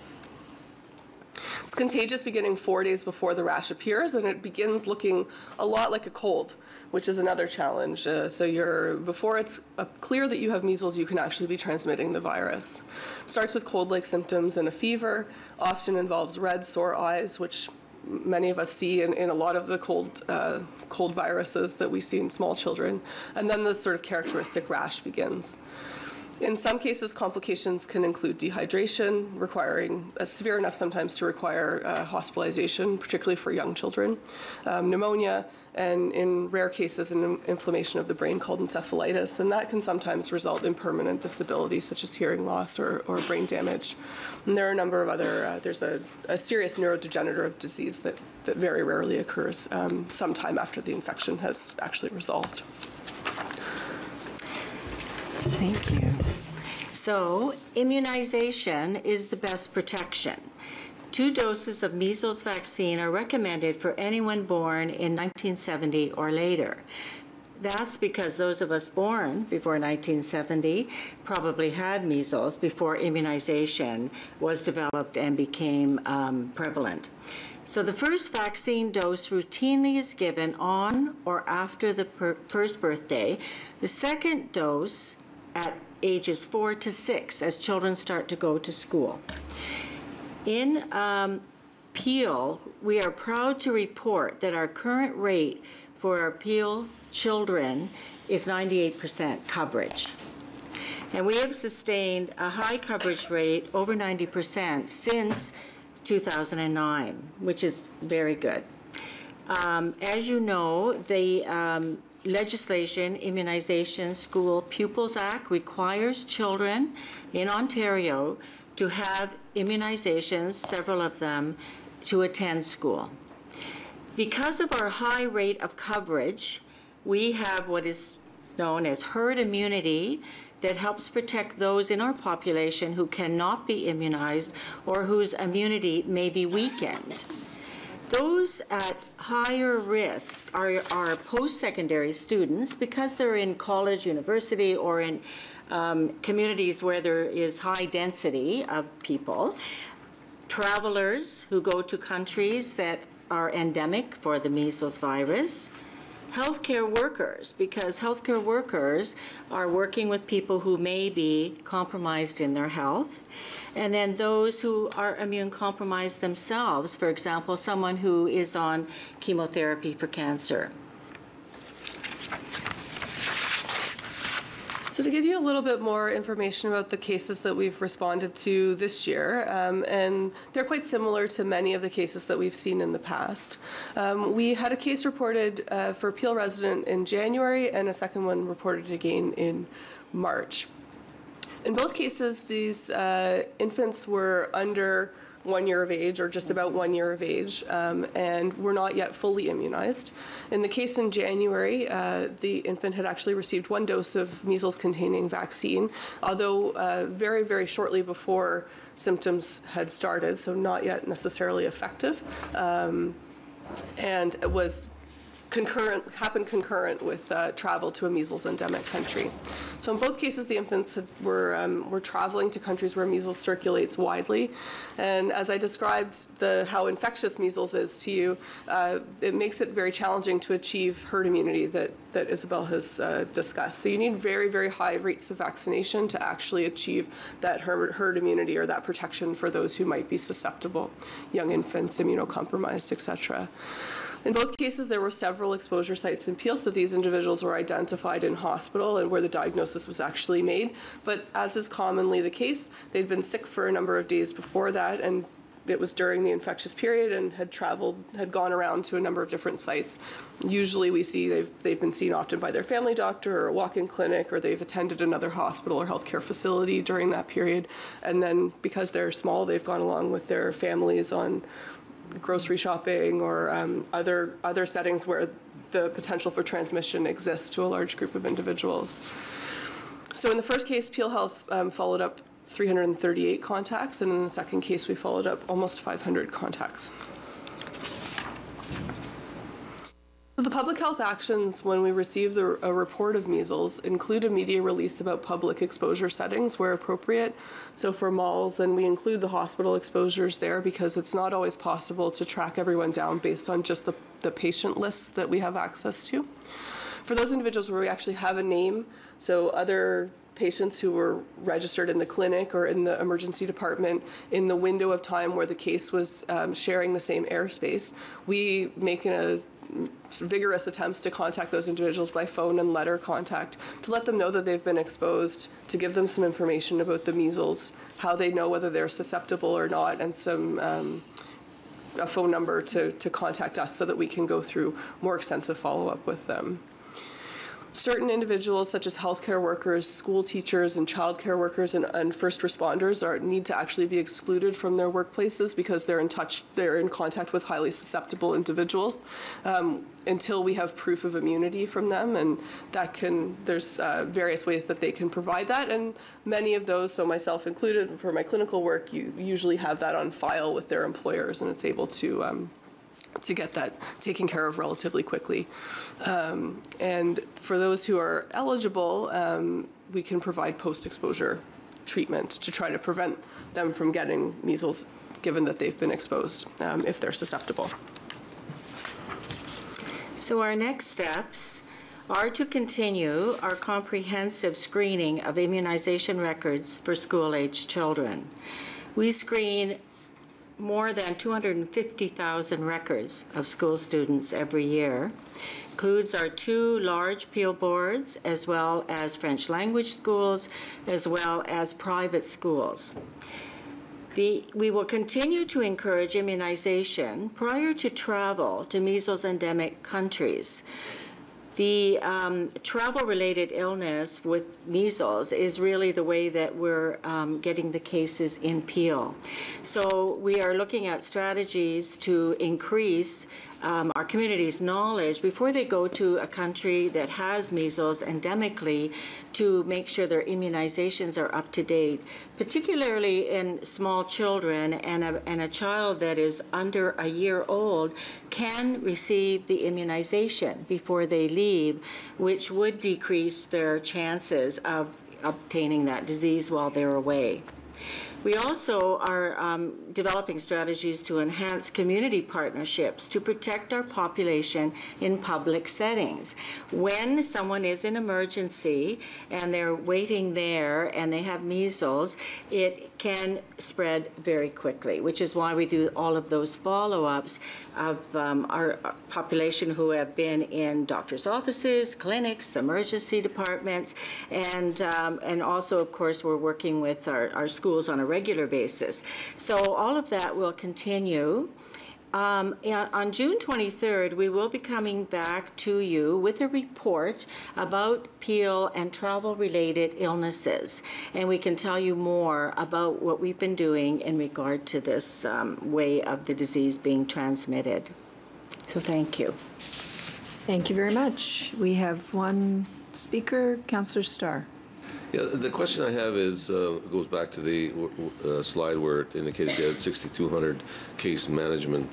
Tell me the relationship between, I mean, how do you get those? I mean, what's the overall picture? You go to a clinic, you go to a doctor, are they required to report? I mean, I guess what's the reporting system, the monitoring? What's the interface between all these various outside bodies and, say, Peel Health? So through the chair, so they are required. So there's legislation requiring healthcare providers to report any list on any disease on the list of communicable diseases. So there's this list of 37 reportable diseases. They're called reportable diseases in Ontario, and some you are required to report immediately, even on suspicion of the disease, and then others can be reported sort of within the next working day by fax. And they all come in centrally to Peel Public Health, and we have a system for triaging them to the appropriate program area. And ones that require urgent response obviously come straight to the top of the list, and we can begin to act on those immediately. But it's part of physician training to be aware of their legislative responsibilities to report those diseases. The other group that reports to us is from the labs. So when people do testing and there's a confirmatory test for any of the reportable diseases, the lab will report that directly to us, either by fax or by phone, depending on the infection. And the second step, or level down, is all the personal care workers and those folks visiting in-home care, and some of them are professional, some of them aren't. Is there a gap there? So you do need to be able to make diagnosis. So some of those workers would not necessarily, within their scope of practice, be able to diagnose infections. So there's no reporting requirement at that level. But with the hospital, it's a fairly robust reporting requirement, certainly through physicians and through the hospitals. So the infection prevention and control teams in the hospitals will also report to us, sometimes on behalf of the physicians. I'm not talking about the hospital. I'm talking about all the personal care workers, which are thousands out there on a daily basis, tending to the care of those in home, for instance, and So no, they're not included in this structure because they don't diagnose as part of their scope of practice. Thank you. Councillor Starr, would you like to move receipt of the delegation and the report on both of these? Seeing no more questions, all those in favor? That's carried. Thank you very much for the presentation. Members of council, there are 2 items of communication. The first is for referral, and the second is for receipt. Are there any questions on either one of these reports? Councillor Downey. Thank you, through you, Chair, to Dr. DeVilla. I'm just wondering, in item 7.1, what the current funding model looks like for this program? So yes, through the chair, thank you for the question, Councillor Downey. So we're talking about the Healthy Babies, Healthy Children program, which is currently what's considered a 100% funded program, courtesy of the Ministry of Children and Youth. The interesting thing is that this is a program that we've advised Council of over the years through the budget process. It is considered a 100% funded program, courtesy of the province. However, it's 100% of the allocated approved amount. Unfortunately, that funding level has been frozen for us. We have not received any increases in respect of that funding since 2008. So it's 100% funded to the level that the province is funding.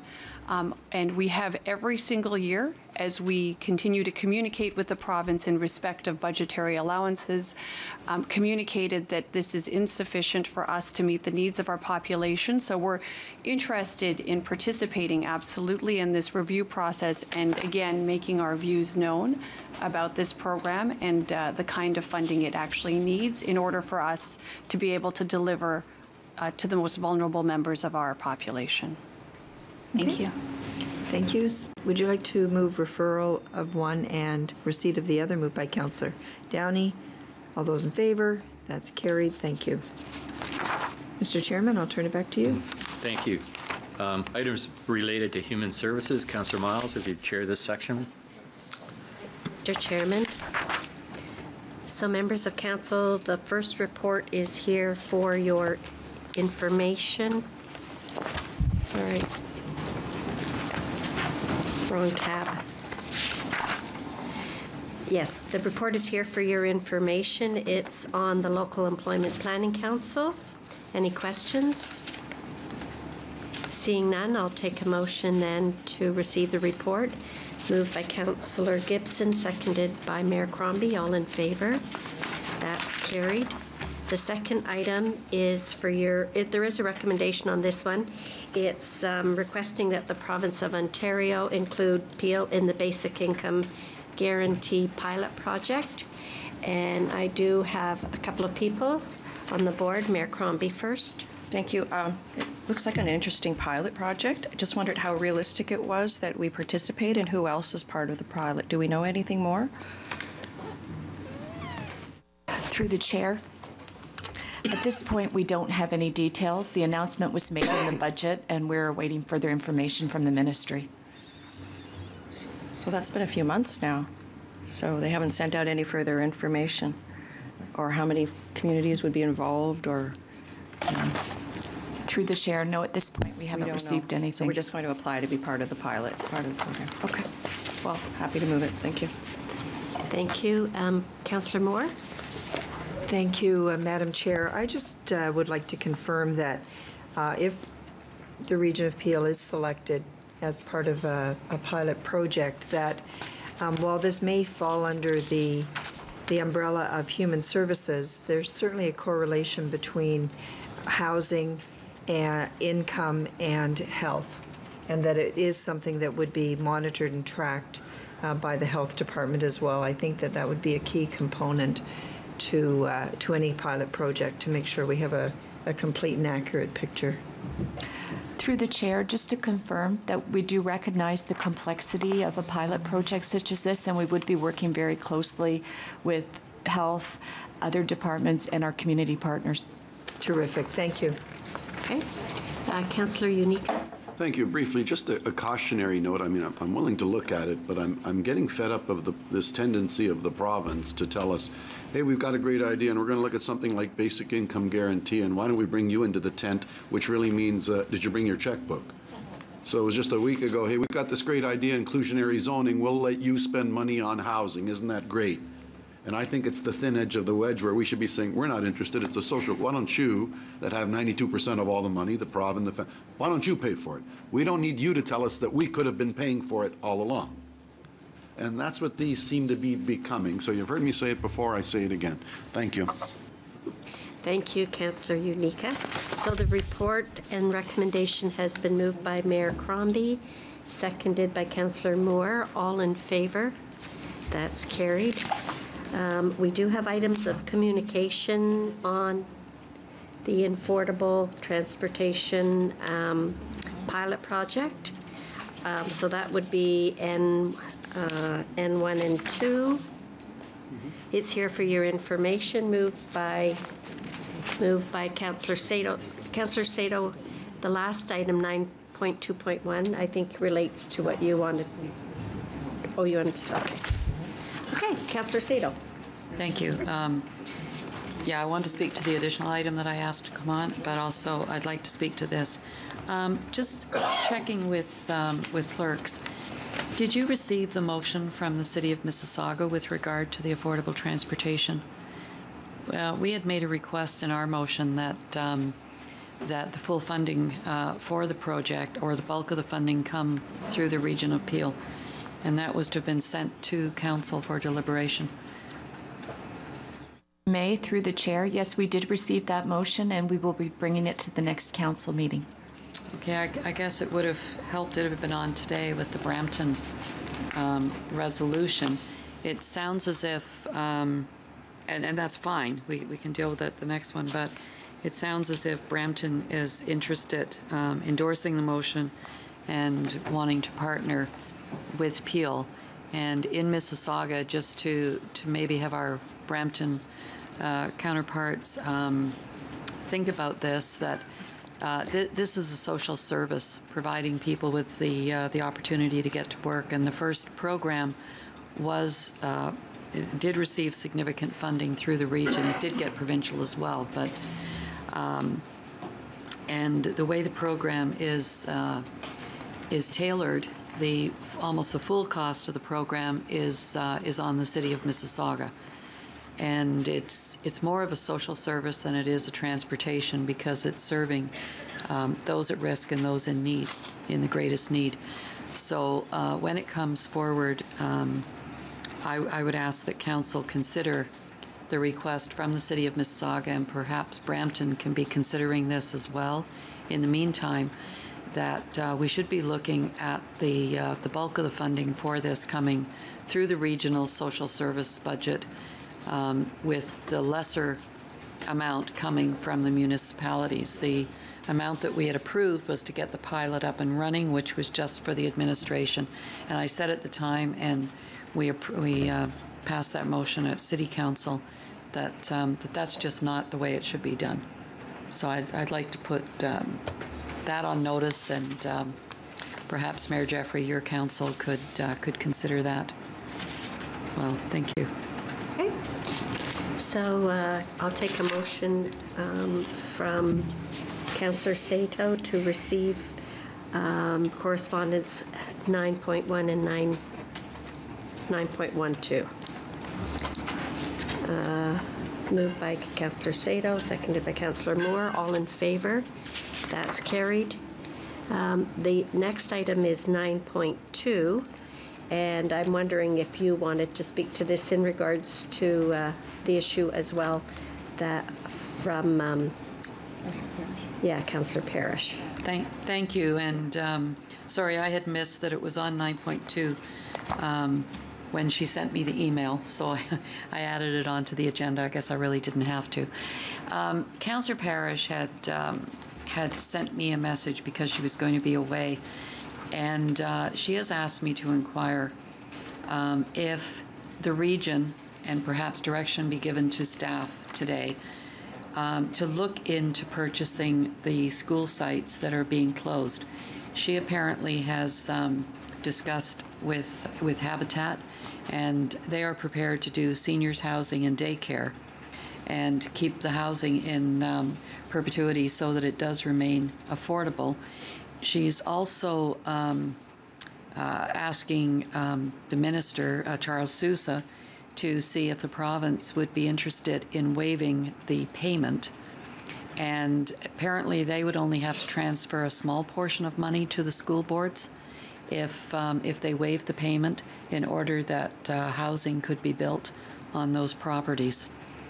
So I agreed that I would raise it today, and I guess what I would ask that we do is perhaps give direction to staff to pursue the request and to work with the ministry to see if that is something that would be feasible.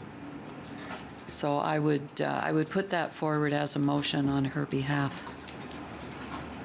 There's no real decision being made today, it's just pursuing it. I'm wondering if we,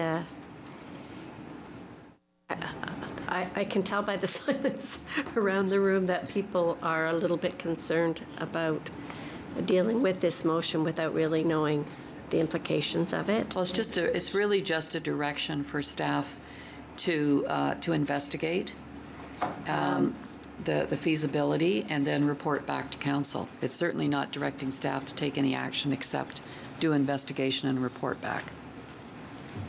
Oh, I see. The Commissioner of Human Resources and the CAO are on the board. So, just clarification. We are on the surplus school board circulation, so we will be considering those properties. I'm assuming you're referring to St. Dunstan and St. Gertrude? Yes, those are the two that she mentioned. So we would be reviewing and considering those properties for potential housing or development as part of our usual process. Okay, so I think what she's asking is that the staff report back, and she was very specific with those two properties. So I guess it could just be direction to staff to report on what you're reviewing then. Okay, Mr. Swark? I was just going to confirm the same thing, and we'll just take that as direction and report back on those two specific schools. Okay. And thanks. Good. Thank you. Thank you very much. I'll take a motion then to receive correspondence 9.2.1, moved by Councillor Tovey, seconded by Councillor Thompson. All in favour? That's carried. Back to you, Mr. Chairman. Thank you. Items related to enterprise programs and services. Councillor Fonseca, if you chair this section, please. Thank you, Mr. Chair. Item 10.1 is procurement activity quarterly report, along with, this is for information. Moved by Councillor Unica, seconded by Mayor Thompson. All in favor? Any opposed? Carried. Item 10.2 is funding of capped tax increases for 2016. And this bylaw has to be established. Seeing no questions, moved by Mayor Thompson, seconded by Mayor Crombie. All in favor? Any opposed? Carried. Item 10.3 is Peel's labor market update. I believe this is for information, and I believe there's a presentation.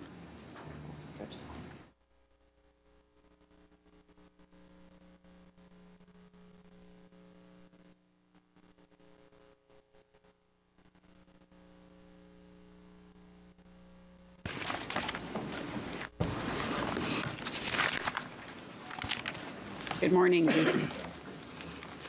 Thank you, Madam Chair, regional councillors. I am pleased to be here this morning to present an overview of conditions in Peel's labour market for data up to the end of 2015. And before I begin the presentation, I'd like to define what I speak about when I speak about Peel's labour market. This describes Peel's residents who are of working age and who are either looking for work or working inside or outside of Peel. In 2015, there was strong growth in Peel's labour market. And as a result, there were about 818,000 Peel residents who were actually in the labor market.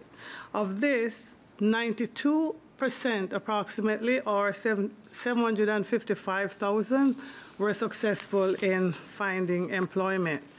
At this level, as you can see, the size of Peel's labor market was larger than it was in 2007 before the recession, both in terms of the residents who are in the market looking for work and also those who are working. Since the recovery started, the labor market recovery started in 2010, the annual change in employment has been relatively weak.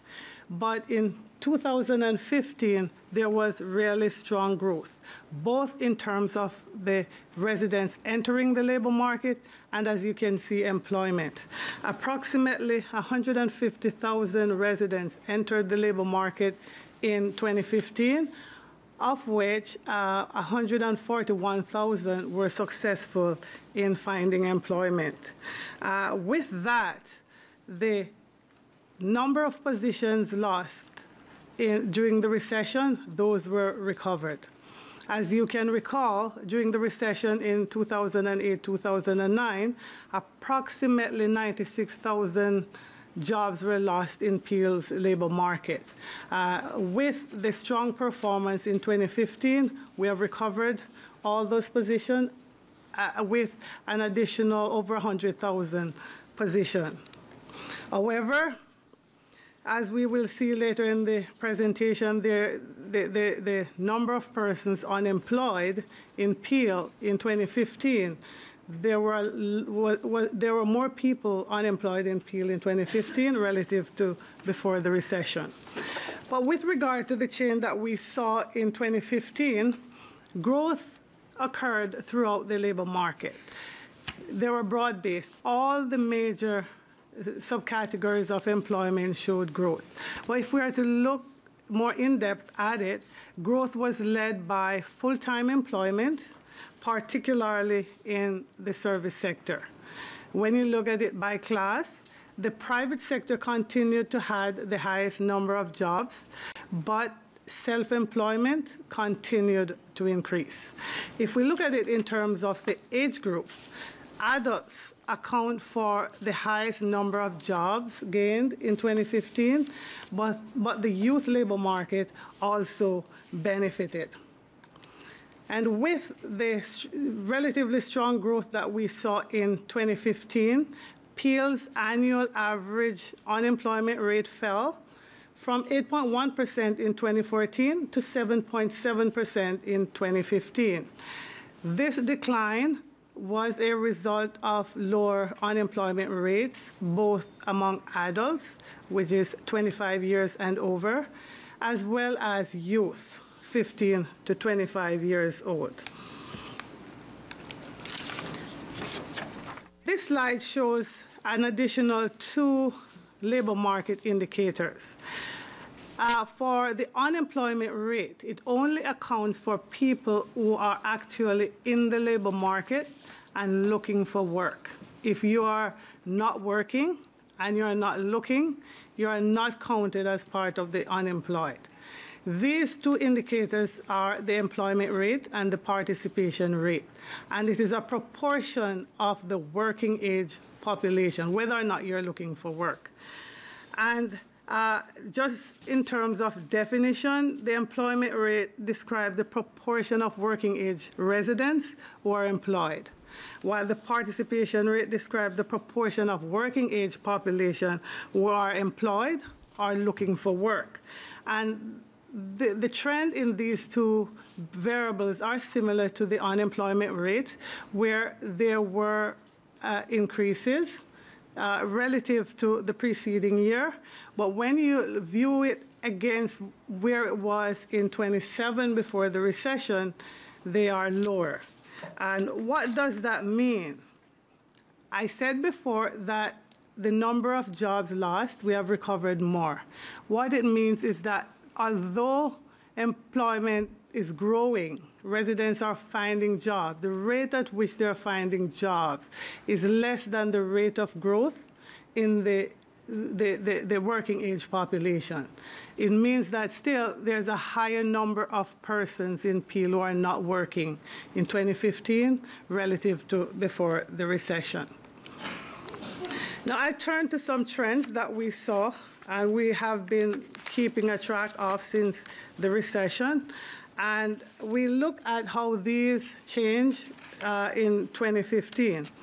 The first one is a look at the employment by type. Since the recession, what we have seen is stronger growth in part-time employment. Well, in 2015, we had the reverse, where the full-time employment was driving growth. And as such, as we can see, full-time employment has gained in terms of the proportion of employment in Peel.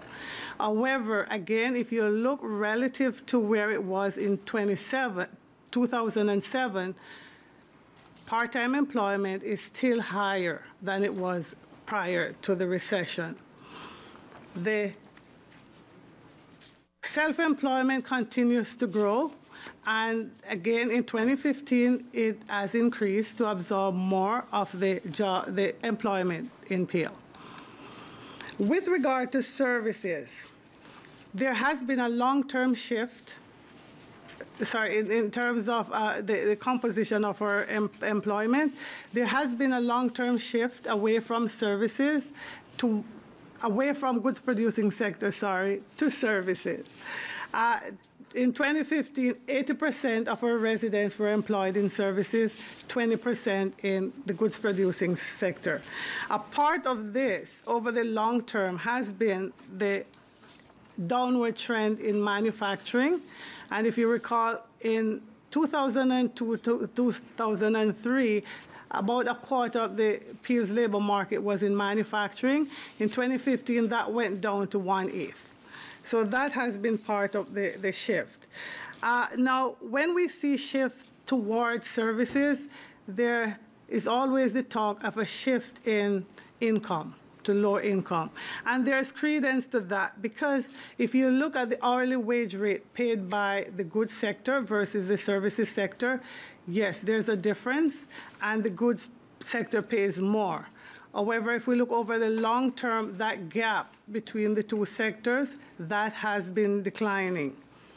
Notwithstanding that, we took a look at the change in the composition of jobs gained in 2015 in Peel. And what we saw was 48%, almost a half of the jobs that residents found in 2015 were in three sectors. They were in transportation and warehousing, trade, and accommodation and food services. Well, those three sectors are not among the top 10 in terms of hourly wage rate. So there may have been some shifts in income. So having presented all of this, what is the picture for Peel's labor market? It was mixed. We saw strong growth in 2015, and that resulted in a recovery of the number of positions which were lost during the recession. And in addition to this, we now have first quarter 2016 data, which shows that the improvements continued into 2016. However, there are challenges.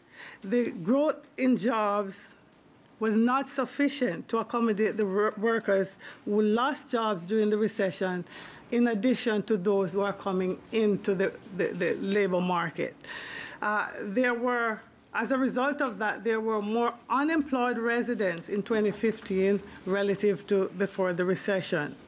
And despite the decline that we saw in terms of part-time employment in 2015 relative to 2014, it's still at an elevated level, and the shift in self-employment continued.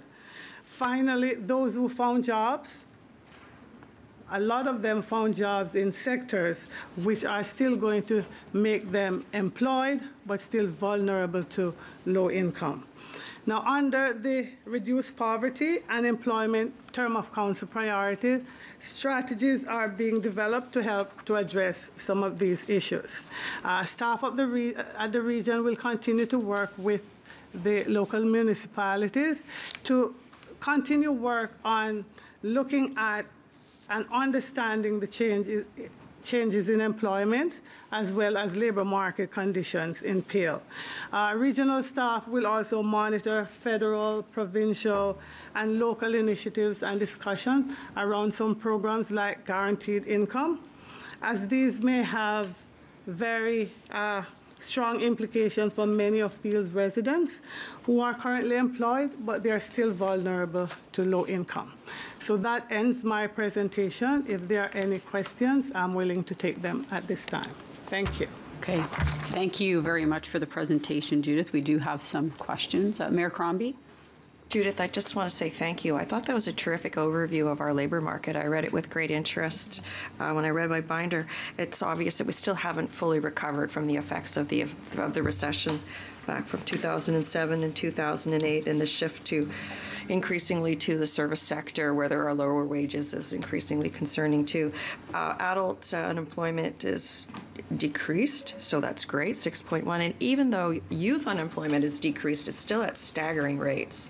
It's still over, what, 60, almost 17%. So yes. Even though it's decreased, it's still very, very high. I wonder what strategies we have in place for our youth unemployment.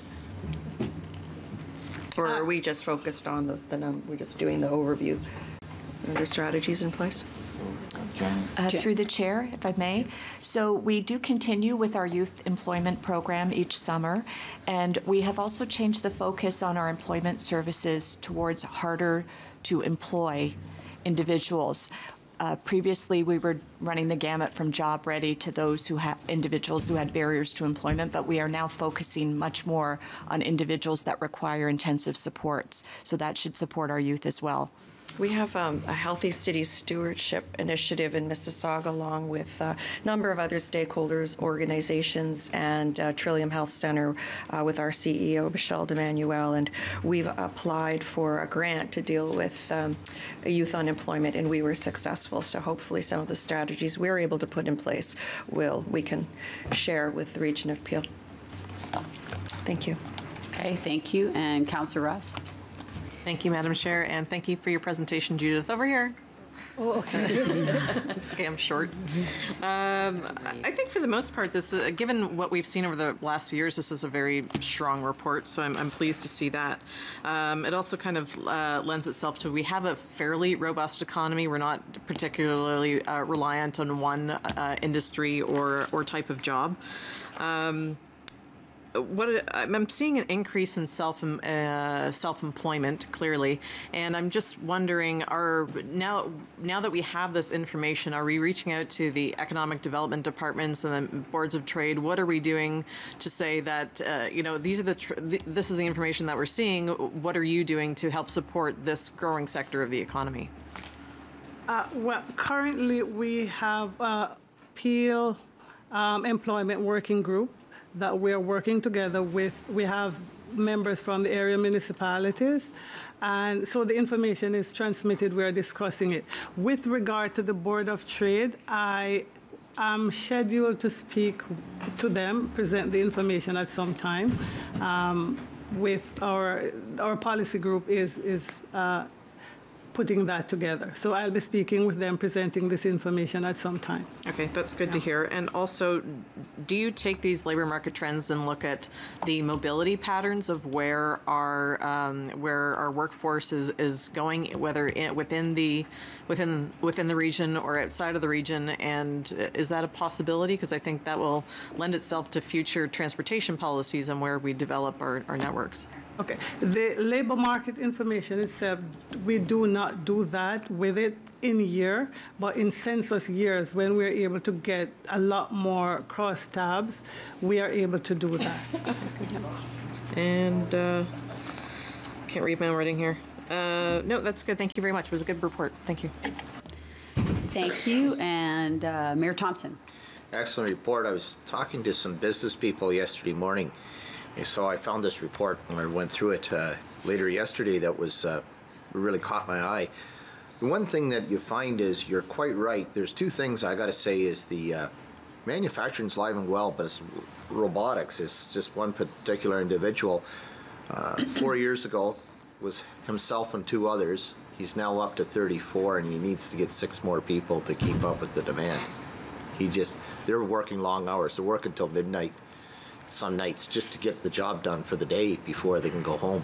So he said, you know, that market is growing, which is interesting. That's called intelligent manufacturing. But it was interesting, talking to a couple others, they're self-employed because they have worked, and with the job cuts, they start their own business. The challenge they're finding is, it's the financial markets that are not supporting the self-employed. Because you're high risk, they just can't get operating loans and operating credit because the banks don't understand. They want to give you a mortgage on your house, but they don't want to invest in the businesses that could create jobs. They could hire more people, but they just don't have the cash flow to make it work. And the interesting thing is what they're finding is, starting out is, they said they're living really poor, more than they ever have. You know, they're not replacing the family car, they're not doing anything because they're putting it all into the business. So when I caught that, I noticed that, you know, the class of incomes coming down is just because there isn't bankable ability to help with the self-employment. And so I just thought I'd just add that in. But it was interesting to hear that conversation yesterday morning. Then I read your report there at noon hour, and I thought, wow, you know, that's really interesting to see how that all ties together. But I just thought I'd just share that intel with you. Very good report, as everybody else has said. Thank you, Judith. Thank you. Okay, thank you very much. Moved by Councillor Ross, seconded by Mayor Thompson. All in favor? Any opposed? Carried. Item 10.4 is the 9th Line Lands Regional Official Plan Amendment. Councillor McFadden. Well, thank you, Madam Chair, for that. This has been an extremely long process, and I'm glad I'm a woman of patience. This is a prime example of collaboration between our city staff and our regional staff. And it's, I have to say special thanks to Arvin and from the region, and Frank and Andrew at the city, working so well together to get this to this point. The timelines are very aggressive, and I'm hoping that that little chart will be kept up, and because our meetings are next month on the 6th and 8th to get public input on the 9th Line land use. But it's really unfortunate when we have the MTO causing the type of problems that they're causing along this corridor. But saying that, I'm hoping that they come and show their face at some of these meetings so that they can answer some of the questions that our homeowners and landowners around that area can get some answers to. So thank you again for all the hard work on this, and I look forward to the final report at the end of this year. Thanks. Okay, thank you, Councillor McFadden. Councillor Sato. Thank you. We've had these lands so long that the covenant, I think, expires next year that the province put on the lands when we bought them. Best purchase I think we've ever made in the city of Mississauga for what we paid for the lands that we own. But you know, Armin, I'm glad we're getting where we are, but you know how long it has taken. I had really wanted this to be part of ROPA 24, and you convinced us that you couldn't do that it wasn't something that we should be opening up ROPA 24 with all the other issues in it that to put it in. But you know, having staff work parallel with the city is vitally important. And I think there has been good collaboration, and we have, I guess the visioning session is June 6th in my ward, and June, is it the 8th in Sue's ward? So we're hoping that we will have lots of residents come out. And we know a lot of the vision is you don't do anything on the land, and they have to recognize there already is an official plan on the land that belongs to the region of Halton that we had to assume. So I think we can probably, having gone through that process and you know what that was, I think we can probably come up with a better vision than was on the lands during when Halton did it. And as Councillor McFadden has said, working with the province through this process for the last, 15 years has not been easy at all. And they just keep coming back and saying, well, you know, for the transitway, well, you know, we needed this amount of land, but, you know, now we think we might need more. And the parcels of land that are actually usable are getting smaller and smaller. And I feel really bad for the Ninth Line owners who had a whole chunk of their land taken away by the 407, and were not compensated properly for it. And I'm hoping that they won't have even more taken away for the Transitway, which is vital to movement in the northwest part of the city. But you know, they have not been treated well, and I know Sue, that has inherited all of those Ninth Line Homeowners Association, is taking good care of them, and that, you know, we'll make sure that that they're treated fairly, because that's vitally important now, especially now that they are part of the city of Mississauga. Thank you. Okay, thank you, Councillor Sato. Mayor Thompson. First of all, Councillor Sato and Councillor McFadden, I feel your pain. You know, this is the challenge that Callan goes through every time we do something. In Highway 10, we still have land still frozen yet. The good news is we did have a meeting the day we did meet with the minister. We did meet with staff ahead of time, with the region staff. And I think we're starting to make some headway. I think they're starting to realize they need to have people in the process. But it's lengthy. And I guess, Madam Chairman, if I could, I would like to ask a question to Arvin, if I could. Arvin, maybe you need to, could you please explain the process on why this takes as long as it does? Because this is Caledon's challenge as well. I know Mississauga's feeling it too. But maybe it's good just to kind of give a quick Reader's Digest version, just what the process, why the process has to take so long. Yes, through you, Mr. Chairman, to Mayor Thompson, I think I've been asked this question a few times over the years at Regional Council, and I think my answer pretty much stays the same, is that planning is a very complex matter. There's multiple stakeholders involved. In the Ninth Line lands, for example, the province was very much involved in planning for a transit corridor across the Ninth Line, and some of the thinking of City Council in Mississauga was way ahead of the province on the lands. So the province wasn't even, you know, they had slated some lands aside for Transitway, but they hadn't really thought it through. So when we brought the Ninth Line lands forward, is the province had to play catch up, and that takes time. Also, it's a multi-stakeholder type of initiative, so there's a lot of people, as Councillor Sato has said, who want to see absolutely nothing done on this property. But there's even more people who really see the economic potential and the benefits it can bring to the city and to the region of Peel. And it's so it's, you know, competing interests, bringing competing interests together, that really takes a lot of time. Not to mention on this particular piece, all the work around stormwater, the 400 series highways, both the 407 and a portion of the 401 have stormwater facilities in these lands. So that really took the gross developable area and reduced it down significantly. So it wasn't just a transitway, it was a stormwater, it was in other environmental features. Working through all of those issues can be very, very timely. You know, as we have proven in the past with other boundary expansions, think of Mayfield West, for example, it pays off, and we can build really good communities, but the work we're doing in planning to get us to that point is an investment in good community planning. Okay, thank you. Anything further, Mayor Thompson? Councillor McFadden, you're on the... Oh, thank you. I just wanted to go on that again, that the MTO, I'm surprised that they are asking for the amount of surface parking that they're asking for that transitway. I'm just appalled that in this day and age of making sure that we don't have a lot of concrete, that they're still insisting on parking for 2,000 cars at the corner of Derry and the 407.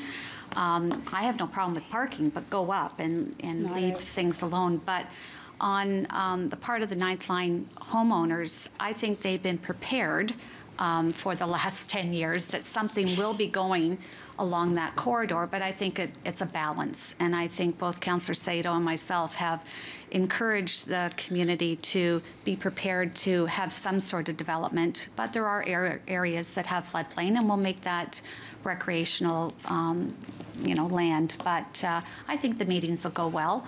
I'll wear my bulletproof vest, but of course, we'll make sure that it's a balance between what they want and what is feasible for the city. Well said, thank you. So you will move that with patience, finally moving along with the next step in the process. Moved by Councillor McFadden, second by Councillor Saito. All in favor? Any opposed? Carried. 10.5 is a referral from Audit and Risk. It's a presentation by Michelle Morris and I believe Anila Lalani are here to do a presentation.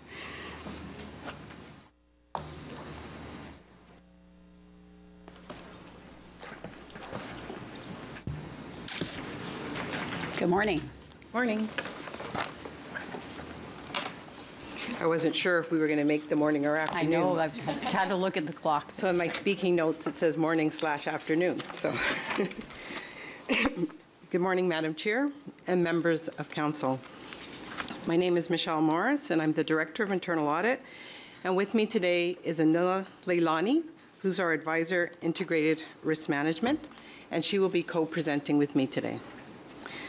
The Region of Peel is one of the few municipalities within Canada to have launched an integrated risk management program. We officially launched in 2011, and we have completed significant steps to embed risk management within our existing planning and decision-making processes. Today's presentation represents another major milestone, which is the development and communication of the region's risk appetite.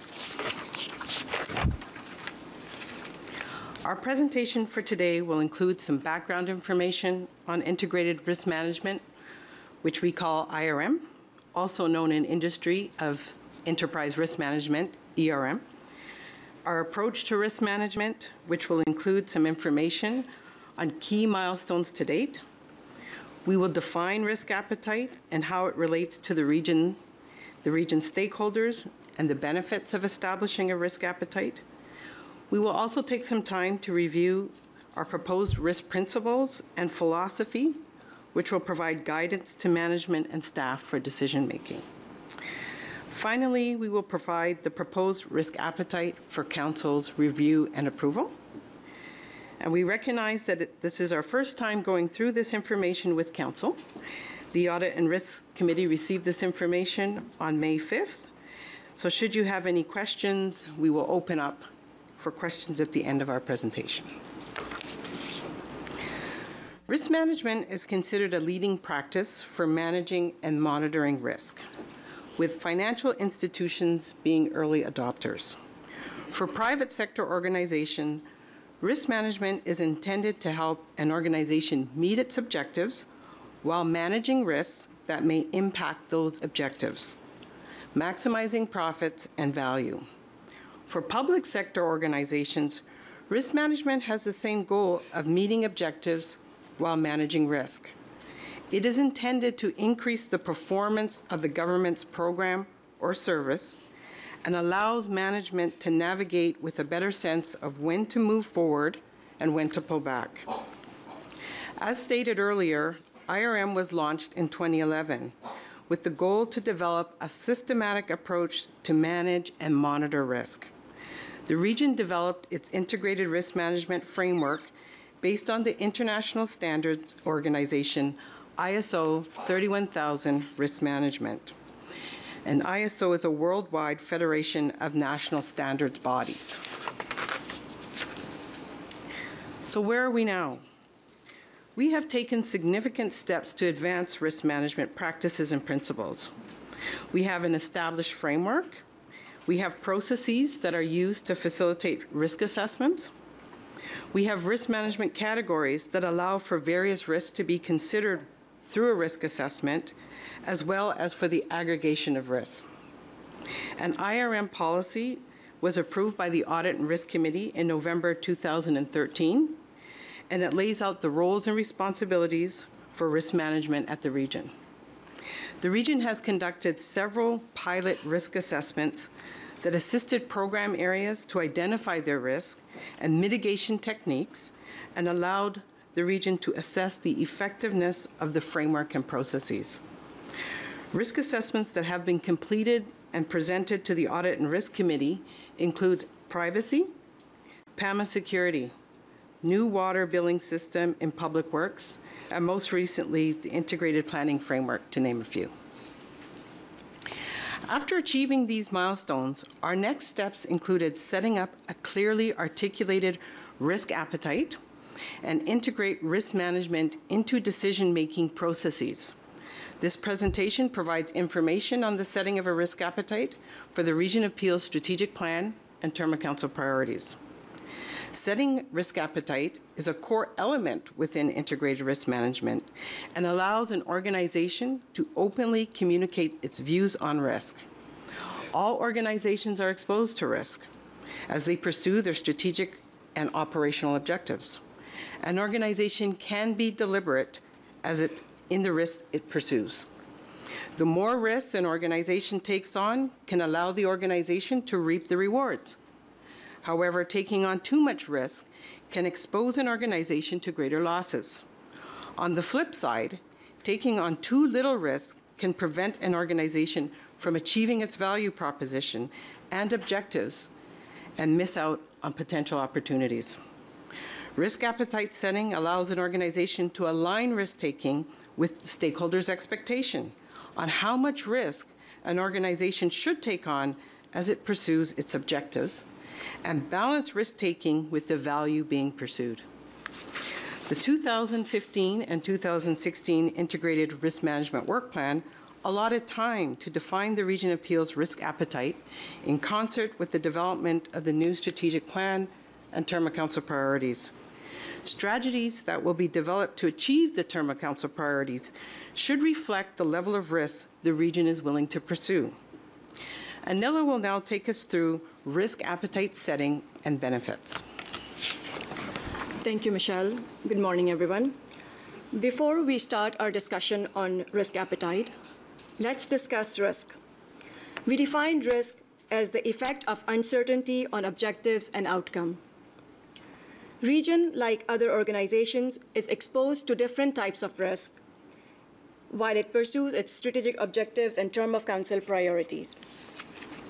How much risk is appropriate is determined by setting risk appetite, which is defined as the level of uncertainty the region is willing to accept in pursuit of its strategic objectives and term of council priority. The greater the level of certainty region desires, it is likely that it would need to invest more resources to implement controls to achieve the desired certainty. Whereas the level of uncertainty the region accepts may expose the region to more risk, or it may bring opportunities for the region. Risk appetite, why needed?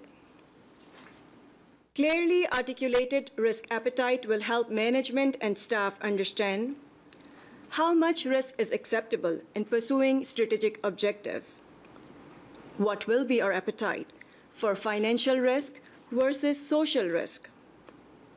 How do we decide the potential trade-off between risks and opportunities? Risk is a forward-facing, an unknown event that may occur. It may expose the region to threats. It may provide opportunities. A perfect example from the region would be the outsourcing of laboratory services for water and wastewater program.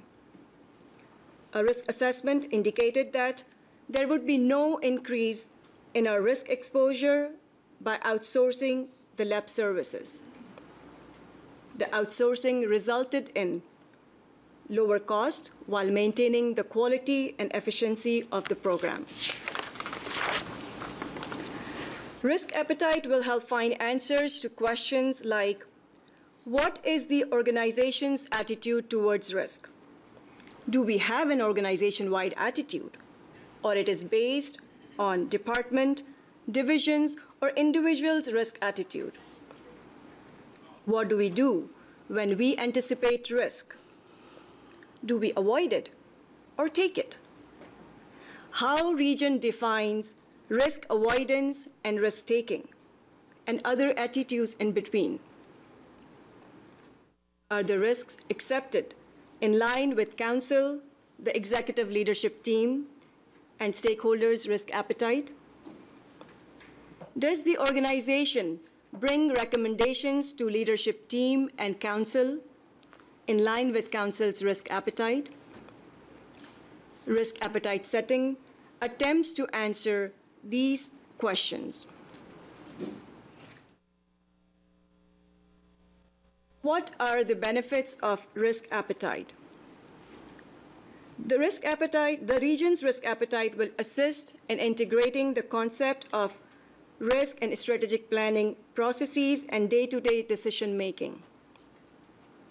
It will help guide the allocation of resources.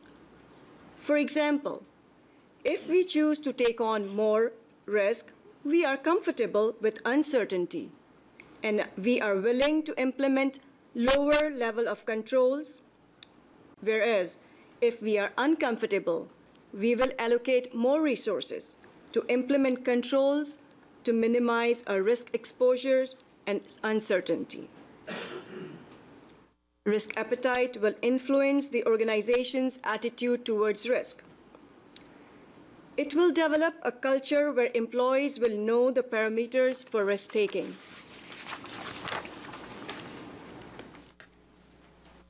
This diagram explains that the risk appetite is developed at strategic objectives, and it will help in determining risk tolerance at an operational level.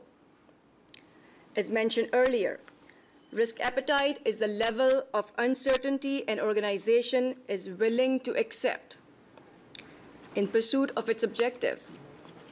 Risk tolerance is the limit of an organization for taking on risk.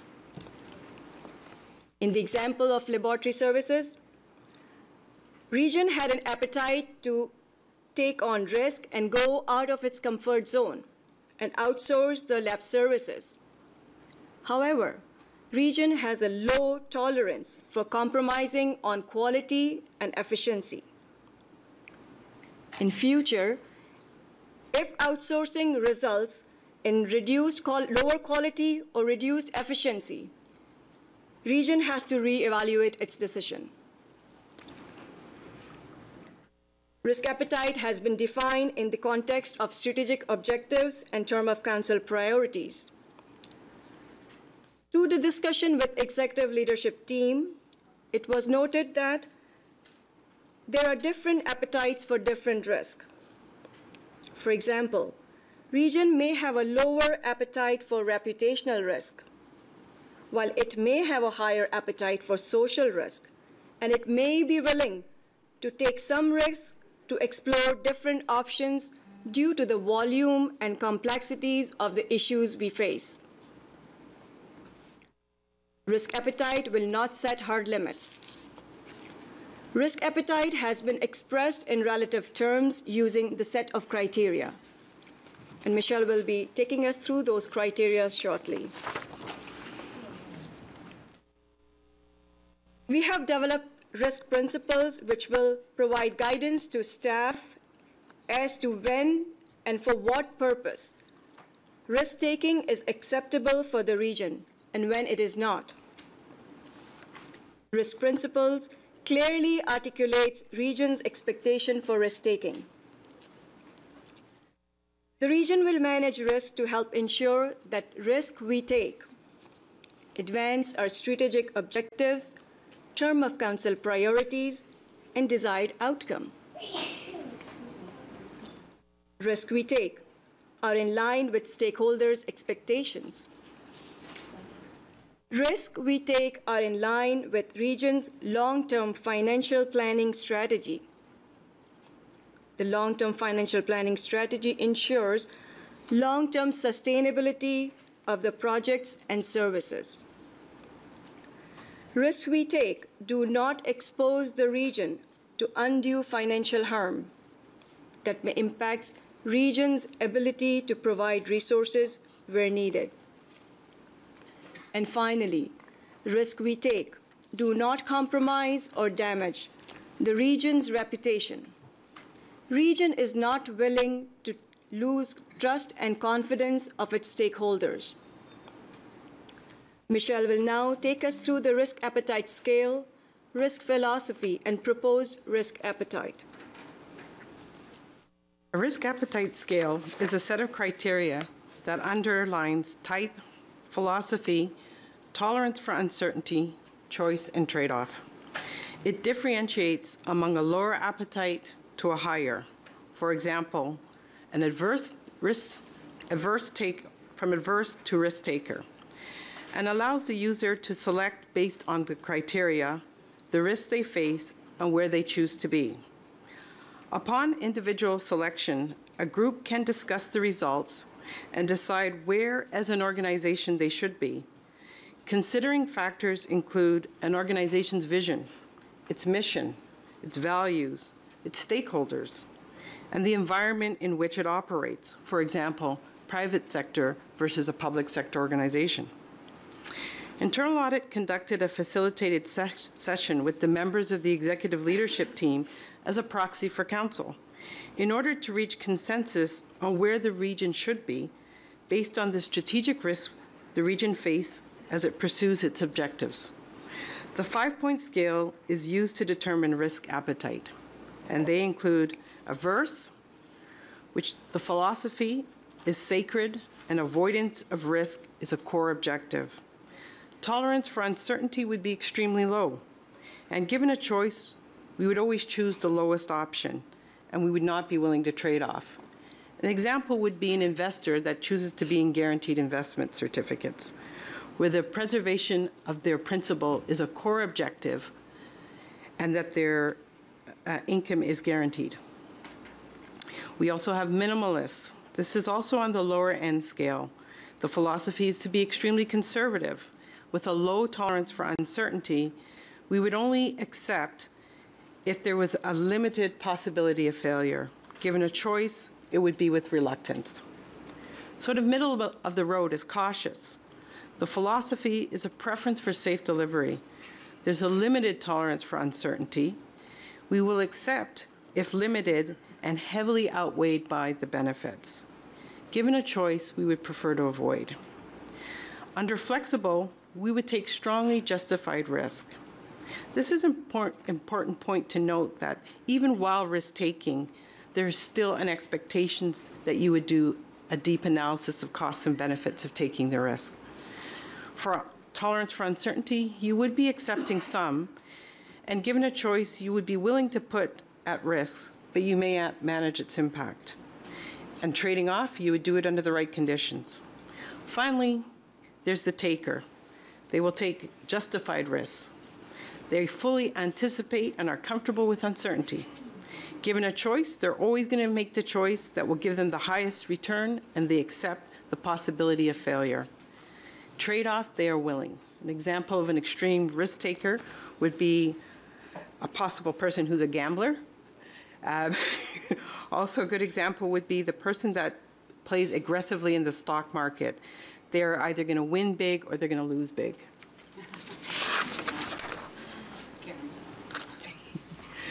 So we have grouped the 5-point scale into 3 broad categories, which we have now defined as our risk appetite philosophy.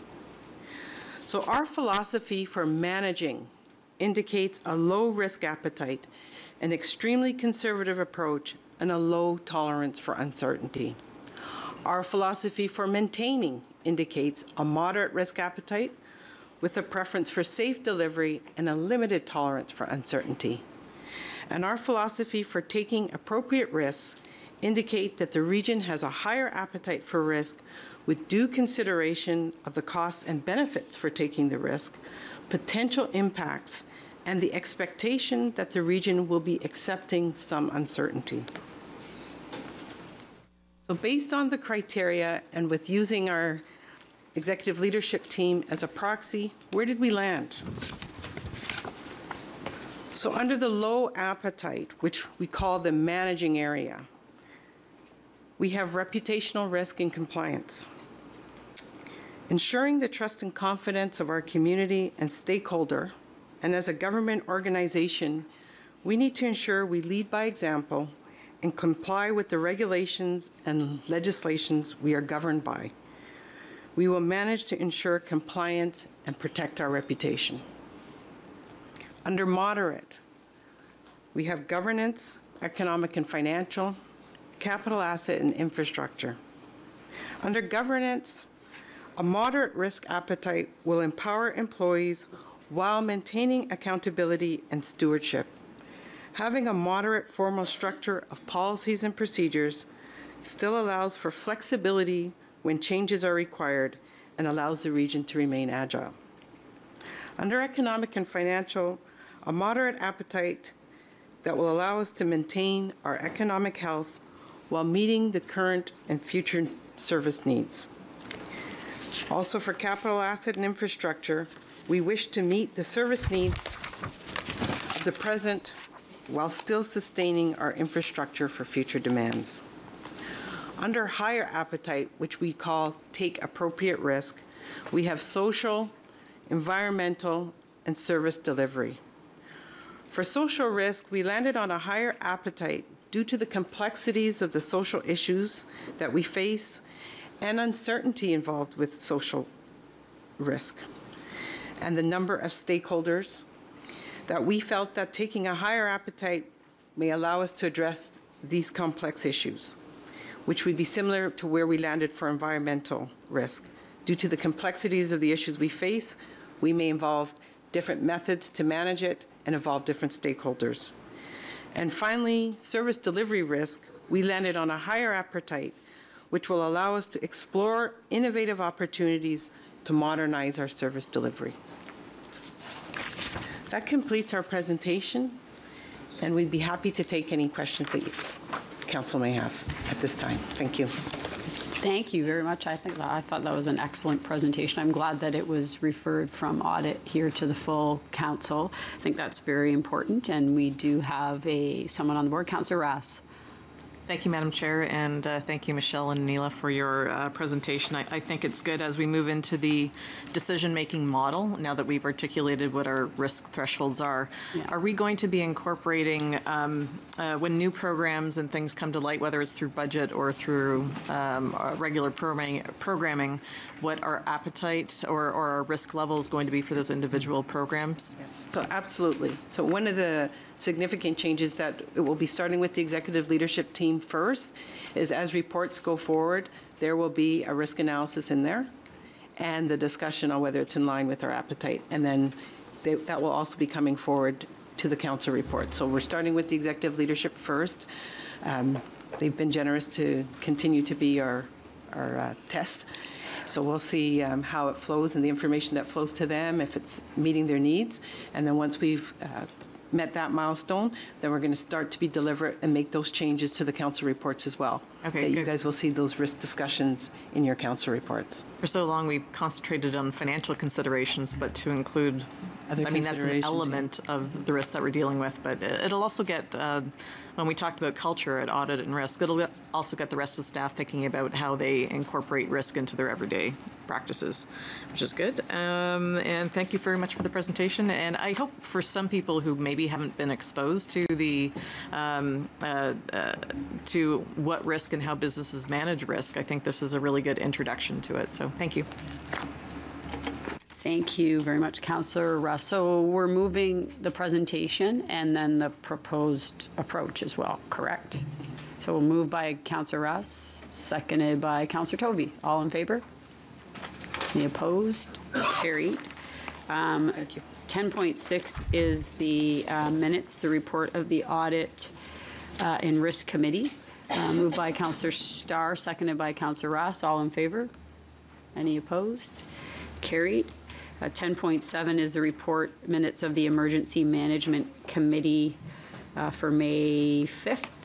Moved by Councillor McFadden, seconded by Councillor Innes, all in favor? Any opposed? Carried. And item 11.1 is correspondence from Trevor Wilcox, Secretary Treasurer AMO. Councillor Toby. Yes, thank you, Madam Chair. I would like to nominate Mayor Thompson. Okay, we need, so moved by, do I need to read this out? Should I read this out, or we'll say moved by Councillor Tovey, we need a seconder. Moved by Councillor Downey, all in favor? Any opposed? Carried, congratulations.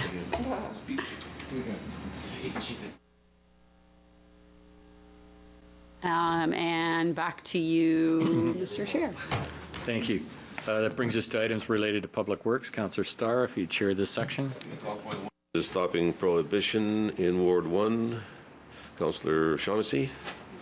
Moved by, seconded by Councillor Downey. All in favor? Carried. Engineering services in Ward 9, Councillor Sado. Seconded by Councillor Rass. All in favor? Carried. We have communications from the Minister of M&R regarding Great Lakes, Councillor Tovey and Councillor Kovac. All in favor? Carried. We also have correspondence from Halton Region regarding Source Protection Committee. We need some direction on that one, a nomination. Do I hear any nominations? I'm sorry? Halton remains. Yeah, okay, so that's fine then. Okay, so that's our direction, moved by Mayor Thompson, seconded by Mayor Jeffrey. All in favor? Carried. Back to you. 3 minutes. Thank you. Other business, there's a request from Paul Gregory to do a delegation at the next council meeting. Someone like to move that? Moved by Councillor Moore, seconded by Councillor Kovac. All in favor? Carried. No notices of motion. Bylaws.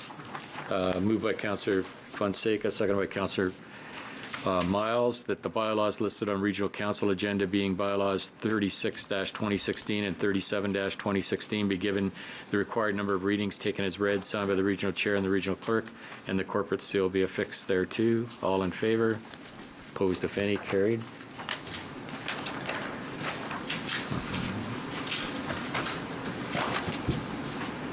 Do you need to go in camera? In camera, I don't, is there a need to go? I don't believe there's a need to go into camera, so. We'll just drive on. Okay. Moved by Mayor Thompson, seconded by Councillor Shaughnessy, that the May 12, 2016 Regional Council closed session report be received, and further that the recommendation contained within the confidential report relating to item 17.2 listed on the May 26, 2016 Regional Council agenda be approved and become public upon adoption. All in favor? Opposed, if any? Carried. Bylaw to confirm the proceedings of council, moved by Councillor Gibson, second by Councillor Sado, that the bylaw 38-2016 to confirm the proceedings of Regional Council at its meeting held on May 26, 2016, and to authorize the execution of documents in accordance with the Regional Appeal bylaws relating thereto, be given the required number of readings, taken as read, signed by the Regional Chair and the Regional Clerk, and the corporate seal be affixed thereto. All in favor? Opposed, if any? Carried. Thank you. Moved by Councillor Sprovieri, second by Councillor Mahoney, that the May 26, 2016 Regional Council meeting be adjourned. All in favor? Opposed, if any? Carried. Thank you.